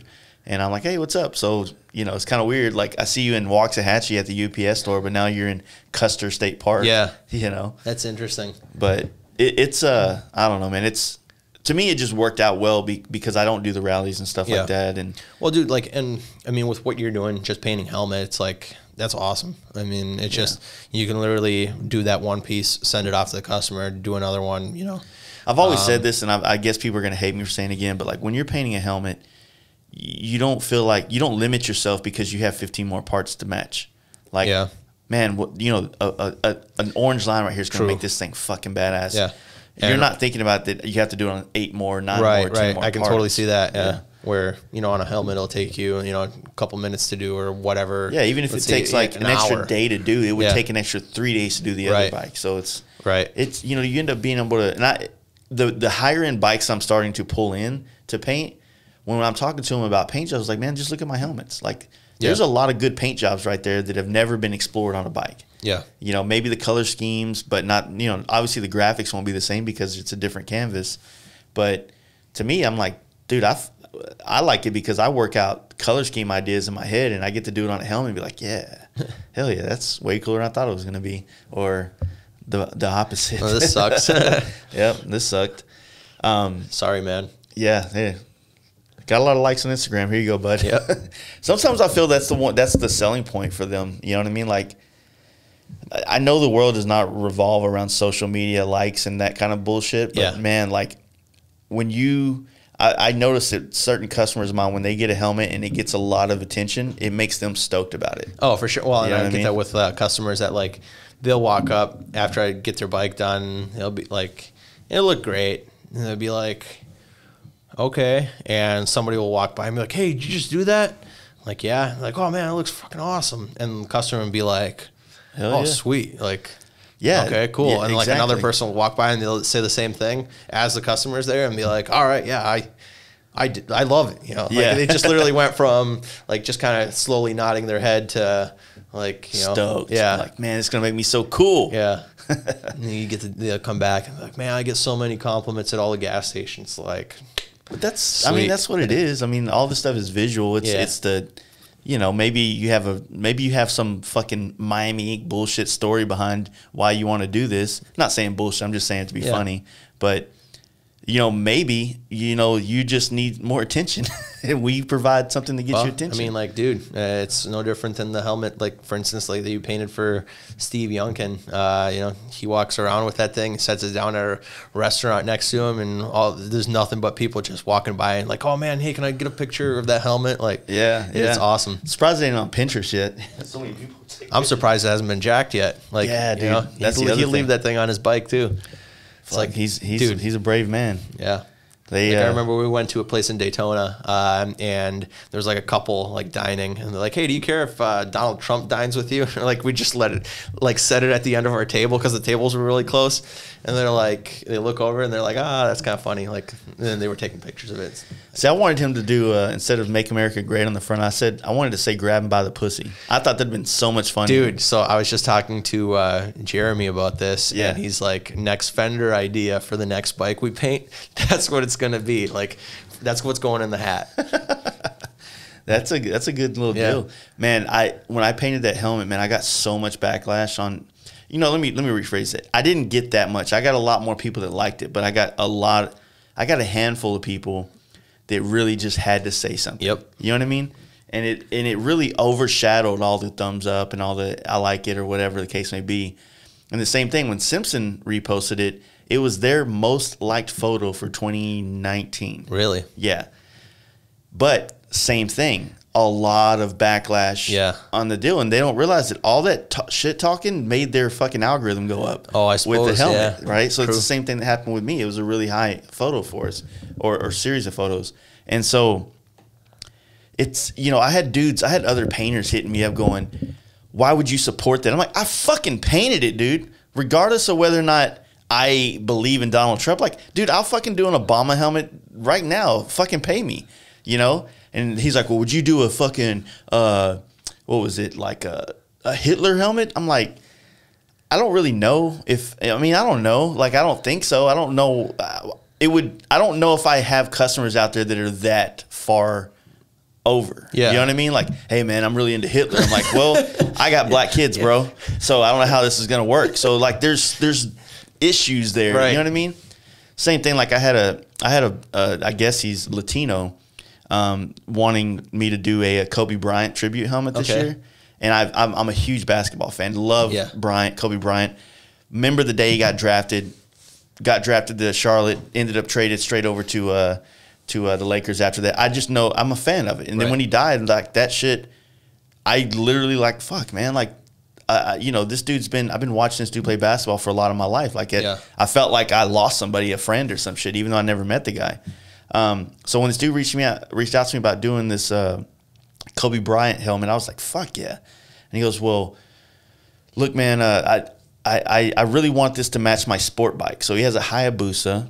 He was down for the Simpson, but it was like a blue and white factory paint job. I'm like, no, dude, I'm not doing a blue and white helmet with a Kobe Bryant. It goes, right. So then this dude starts calling me racist that I said, no, I don't want to do his helmet.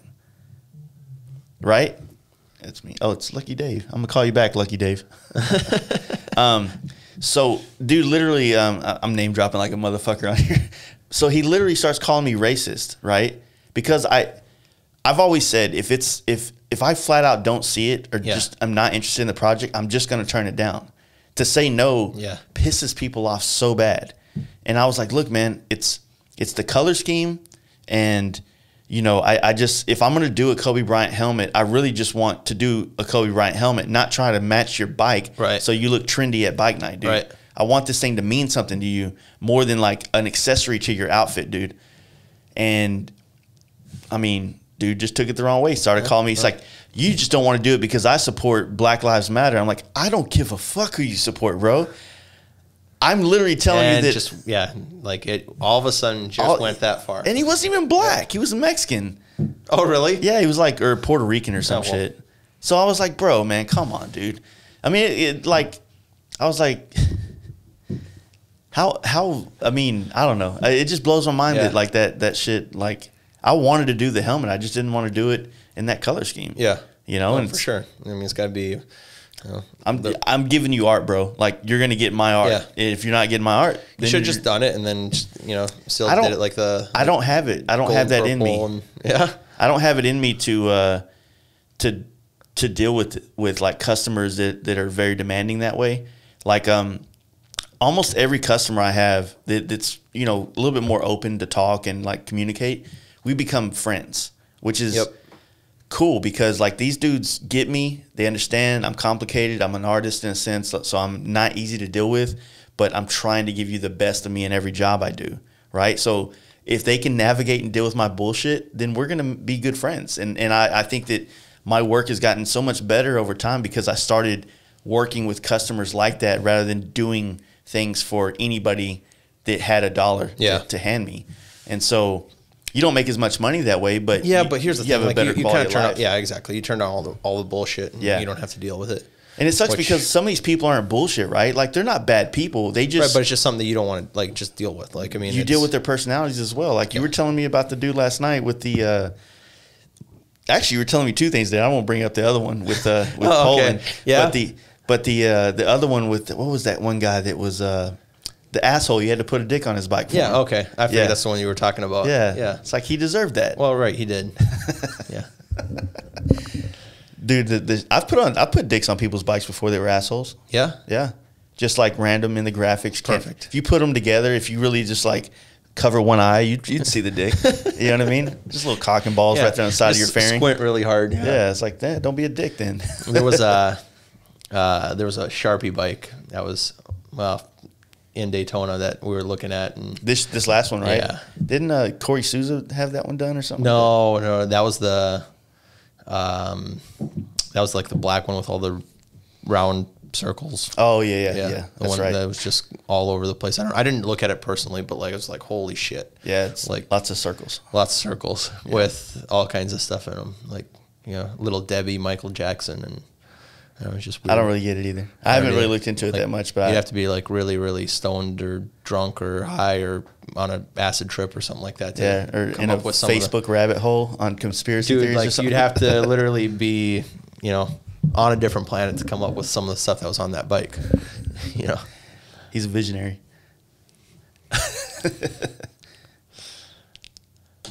It's awkward silence. It is awkward silence. Yeah, like I don't know where I was going with this.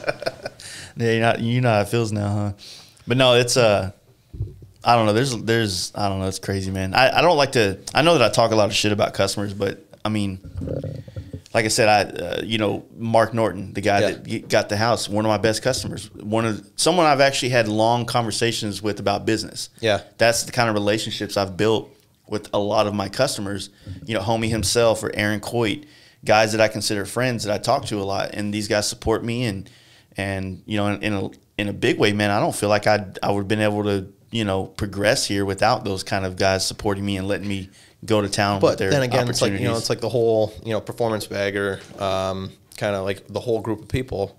I mean, pretty much everybody. Like you get along with everybody so easily. It seems like it's cool people. It is. Well, there's no. So far, it's still small enough. Yeah. That we don't have any, and not everybody's kind of established, if that makes sense. Like Jeremy's established, I'm established, you're established, Kyle's established.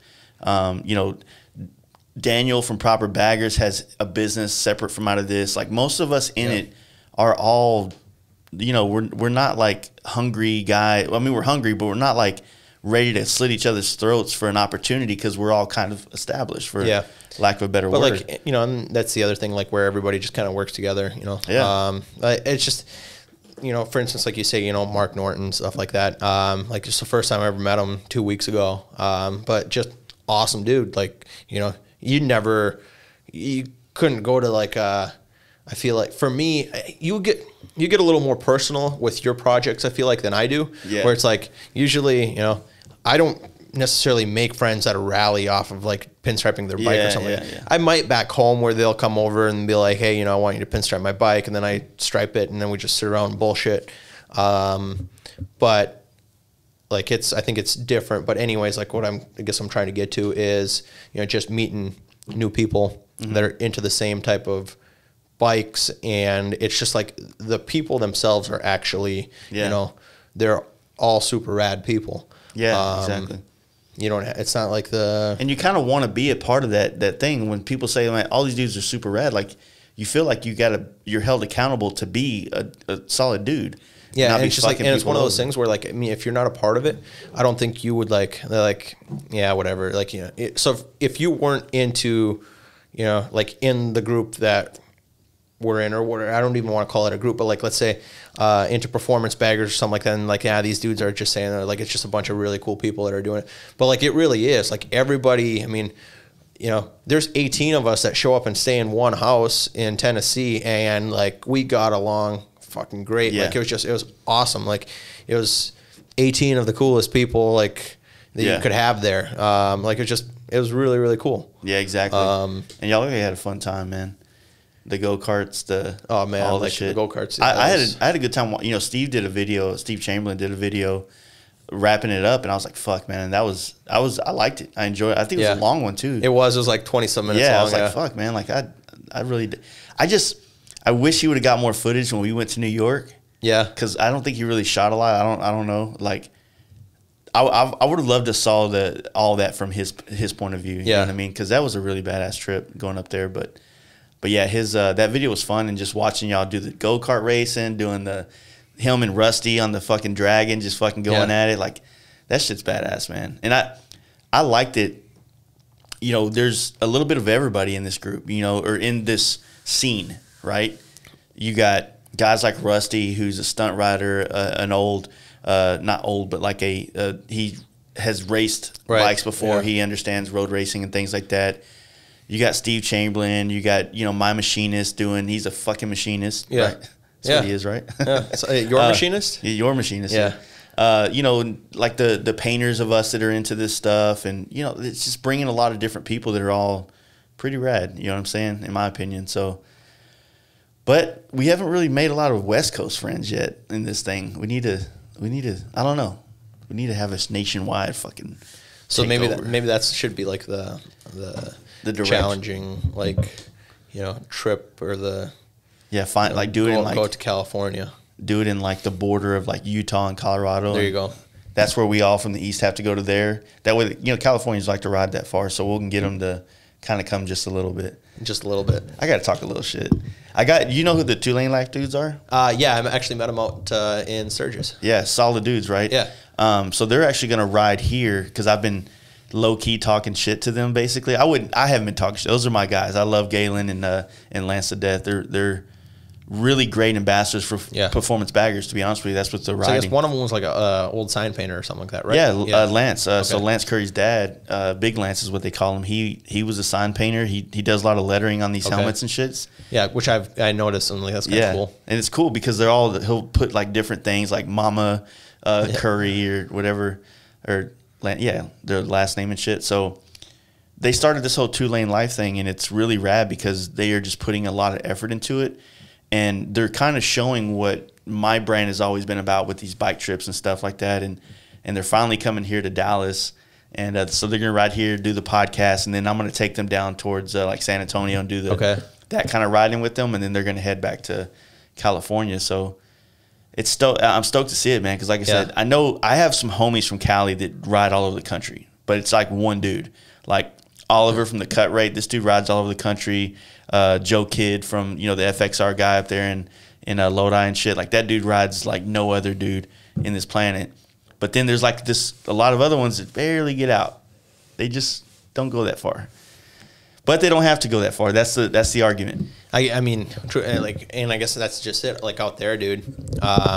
When we went out, like it was literally within an hour you're in the mountains, and then next thing you know is like it was really cool, like the riding that we did out there with, you know, Kyle, Daniel, and George, and it was a great time. You need to get George on a bagger now. Is he still riding his Softail? I think so. Softail George. Yeah.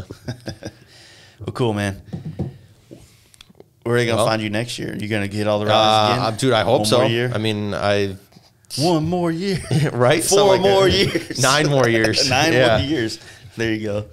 That'd be cool. Like, so you're gonna go to Galveston after this? Is that the plan? Yeah. So basically, well, I'm going to Dallas. Obviously, this weekend I'll be at Strokers. I don't know what that'll be like, and then just something to do, I guess. And then Galveston next weekend.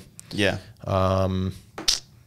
Yeah. Then you're done for the year. And then after that, dude, I have no idea. I don't plan on going home because it's snowing. So I don't want to go home. I'm gonna try to stay down south somewhere. Dude, go out west. Go to Cali. No, I don't want to do that. Oh, it's scary. I don't want to do that. Yeah. I don't know. I kind of want to go to Cali before the end of the year, but this is the first year in a couple of years I haven't ridden there, so I'm kind of like feeling some type of way. We'll see what happens on Tuesday. Yeah, dude. I'm kind of feeling like we should have a watch party here. Or some I feel shit. like if you do, I should stick around just so I could be a part of it. But yeah, I don't even know. I should be able to get it on the TV, but I don't know how that would work. But I don't know. Like, I try not to share too much left or right how I feel about things because I'm not very educated in anything. Yeah. I mean, I have my party I want to win because what I think that the very limited research I've done, I think it's best. But I couldn't really hold up an argument in a debate with somebody that's actually been following all the shit that's going on, which is impossible.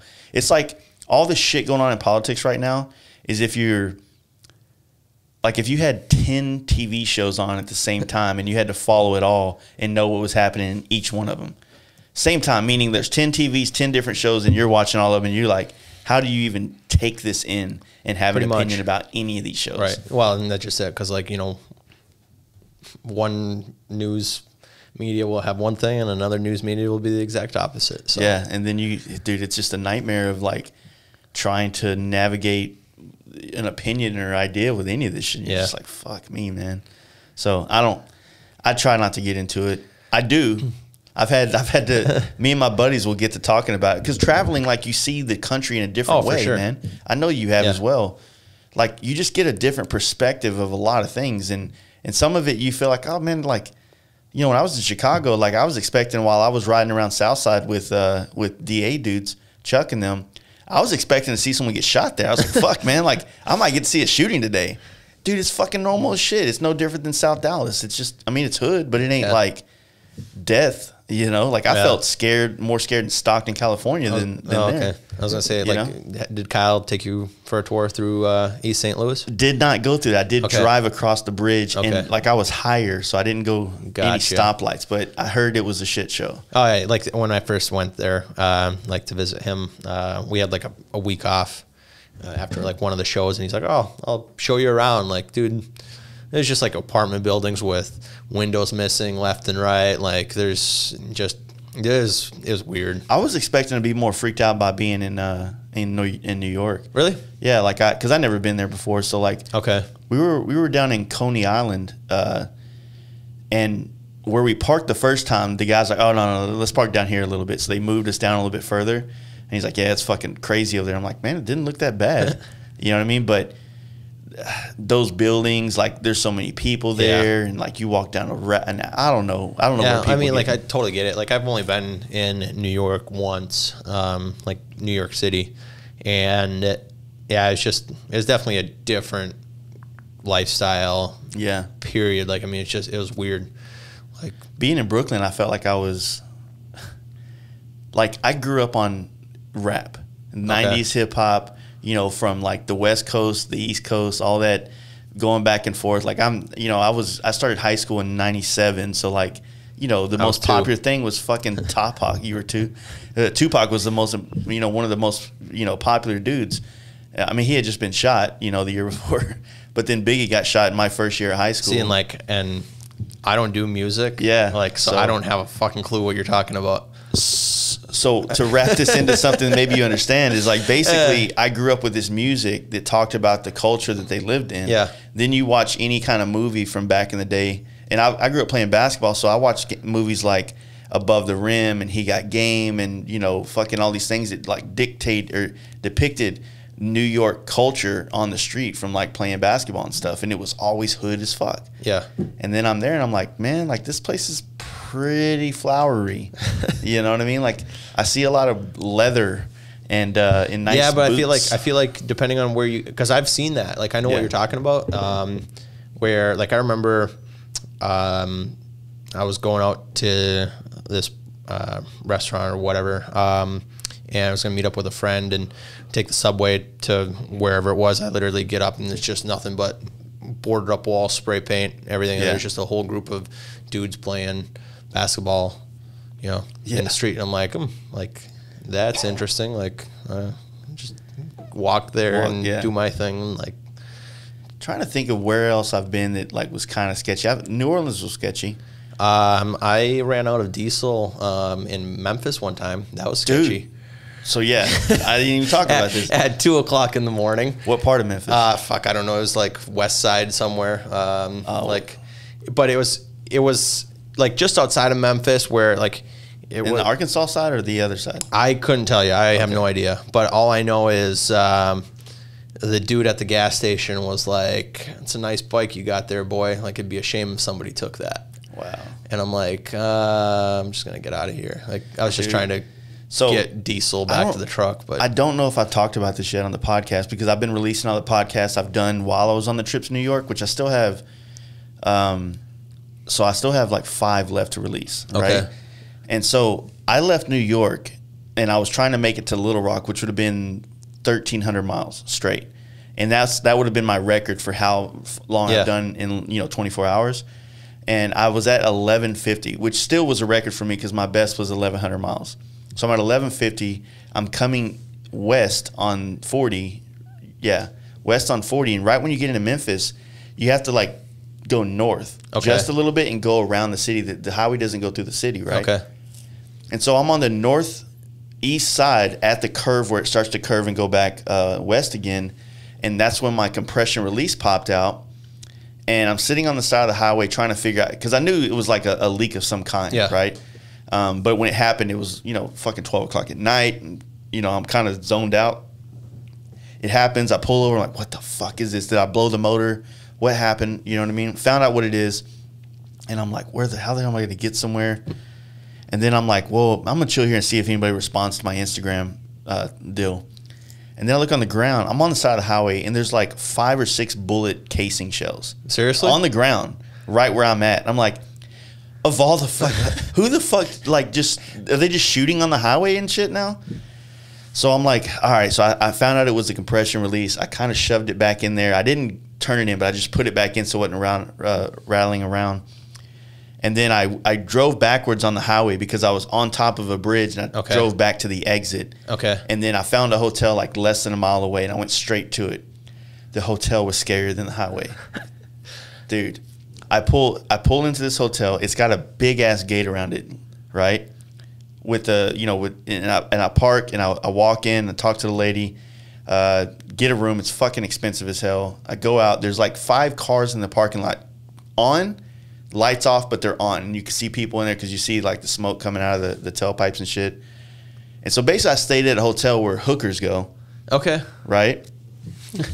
And, I fortunately I got a room right there where I could see my bike. I'm in there, and I can't sleep because I'm fucking nervous as hell. There's so many people walking around outside. It wasn't like a hotel at 2 in the morning that you would think of. It's dead. Like, no, dude, it's like fucking a party out there, pretty much. So I set my alarm for every 30 minutes to wake up and check on my bike. The shower didn't even come on. Like, you turn the knob, nothing happened. Didn't even like sputter, anything.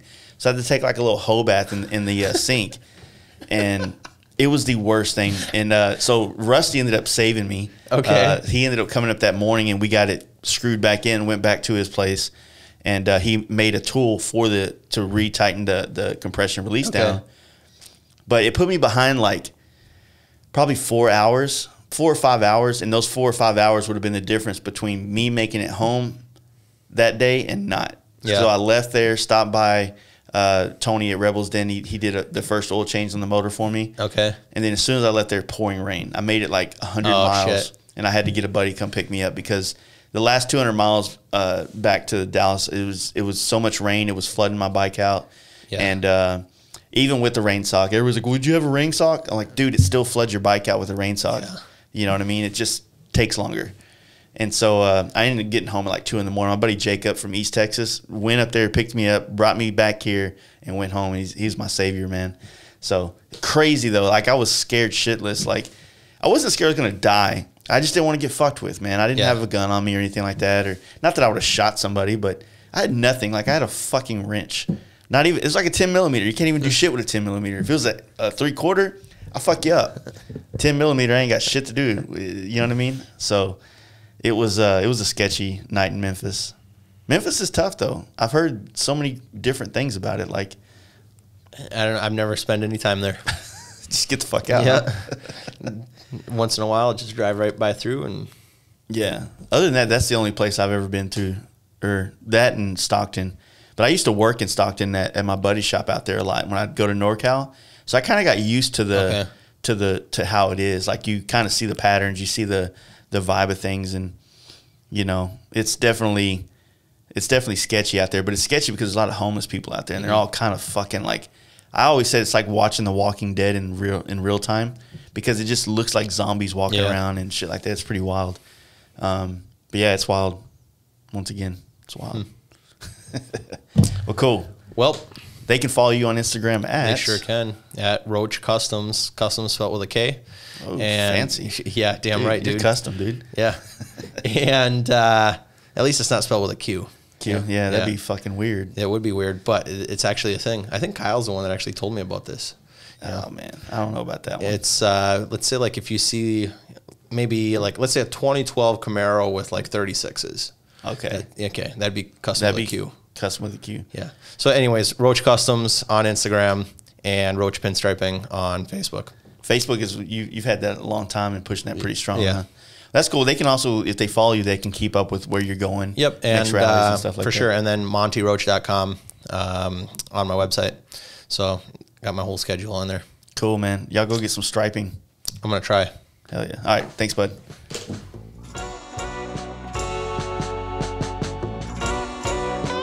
Thank you, Monte, for coming on the show and sharing all that awesome shit about yourself. Thank you guys for listening. If you want to help and support this podcast and maybe get a little bit of extra content that we don't release to the public, check out our Patreon. Patreon.com/FastLifeGarage.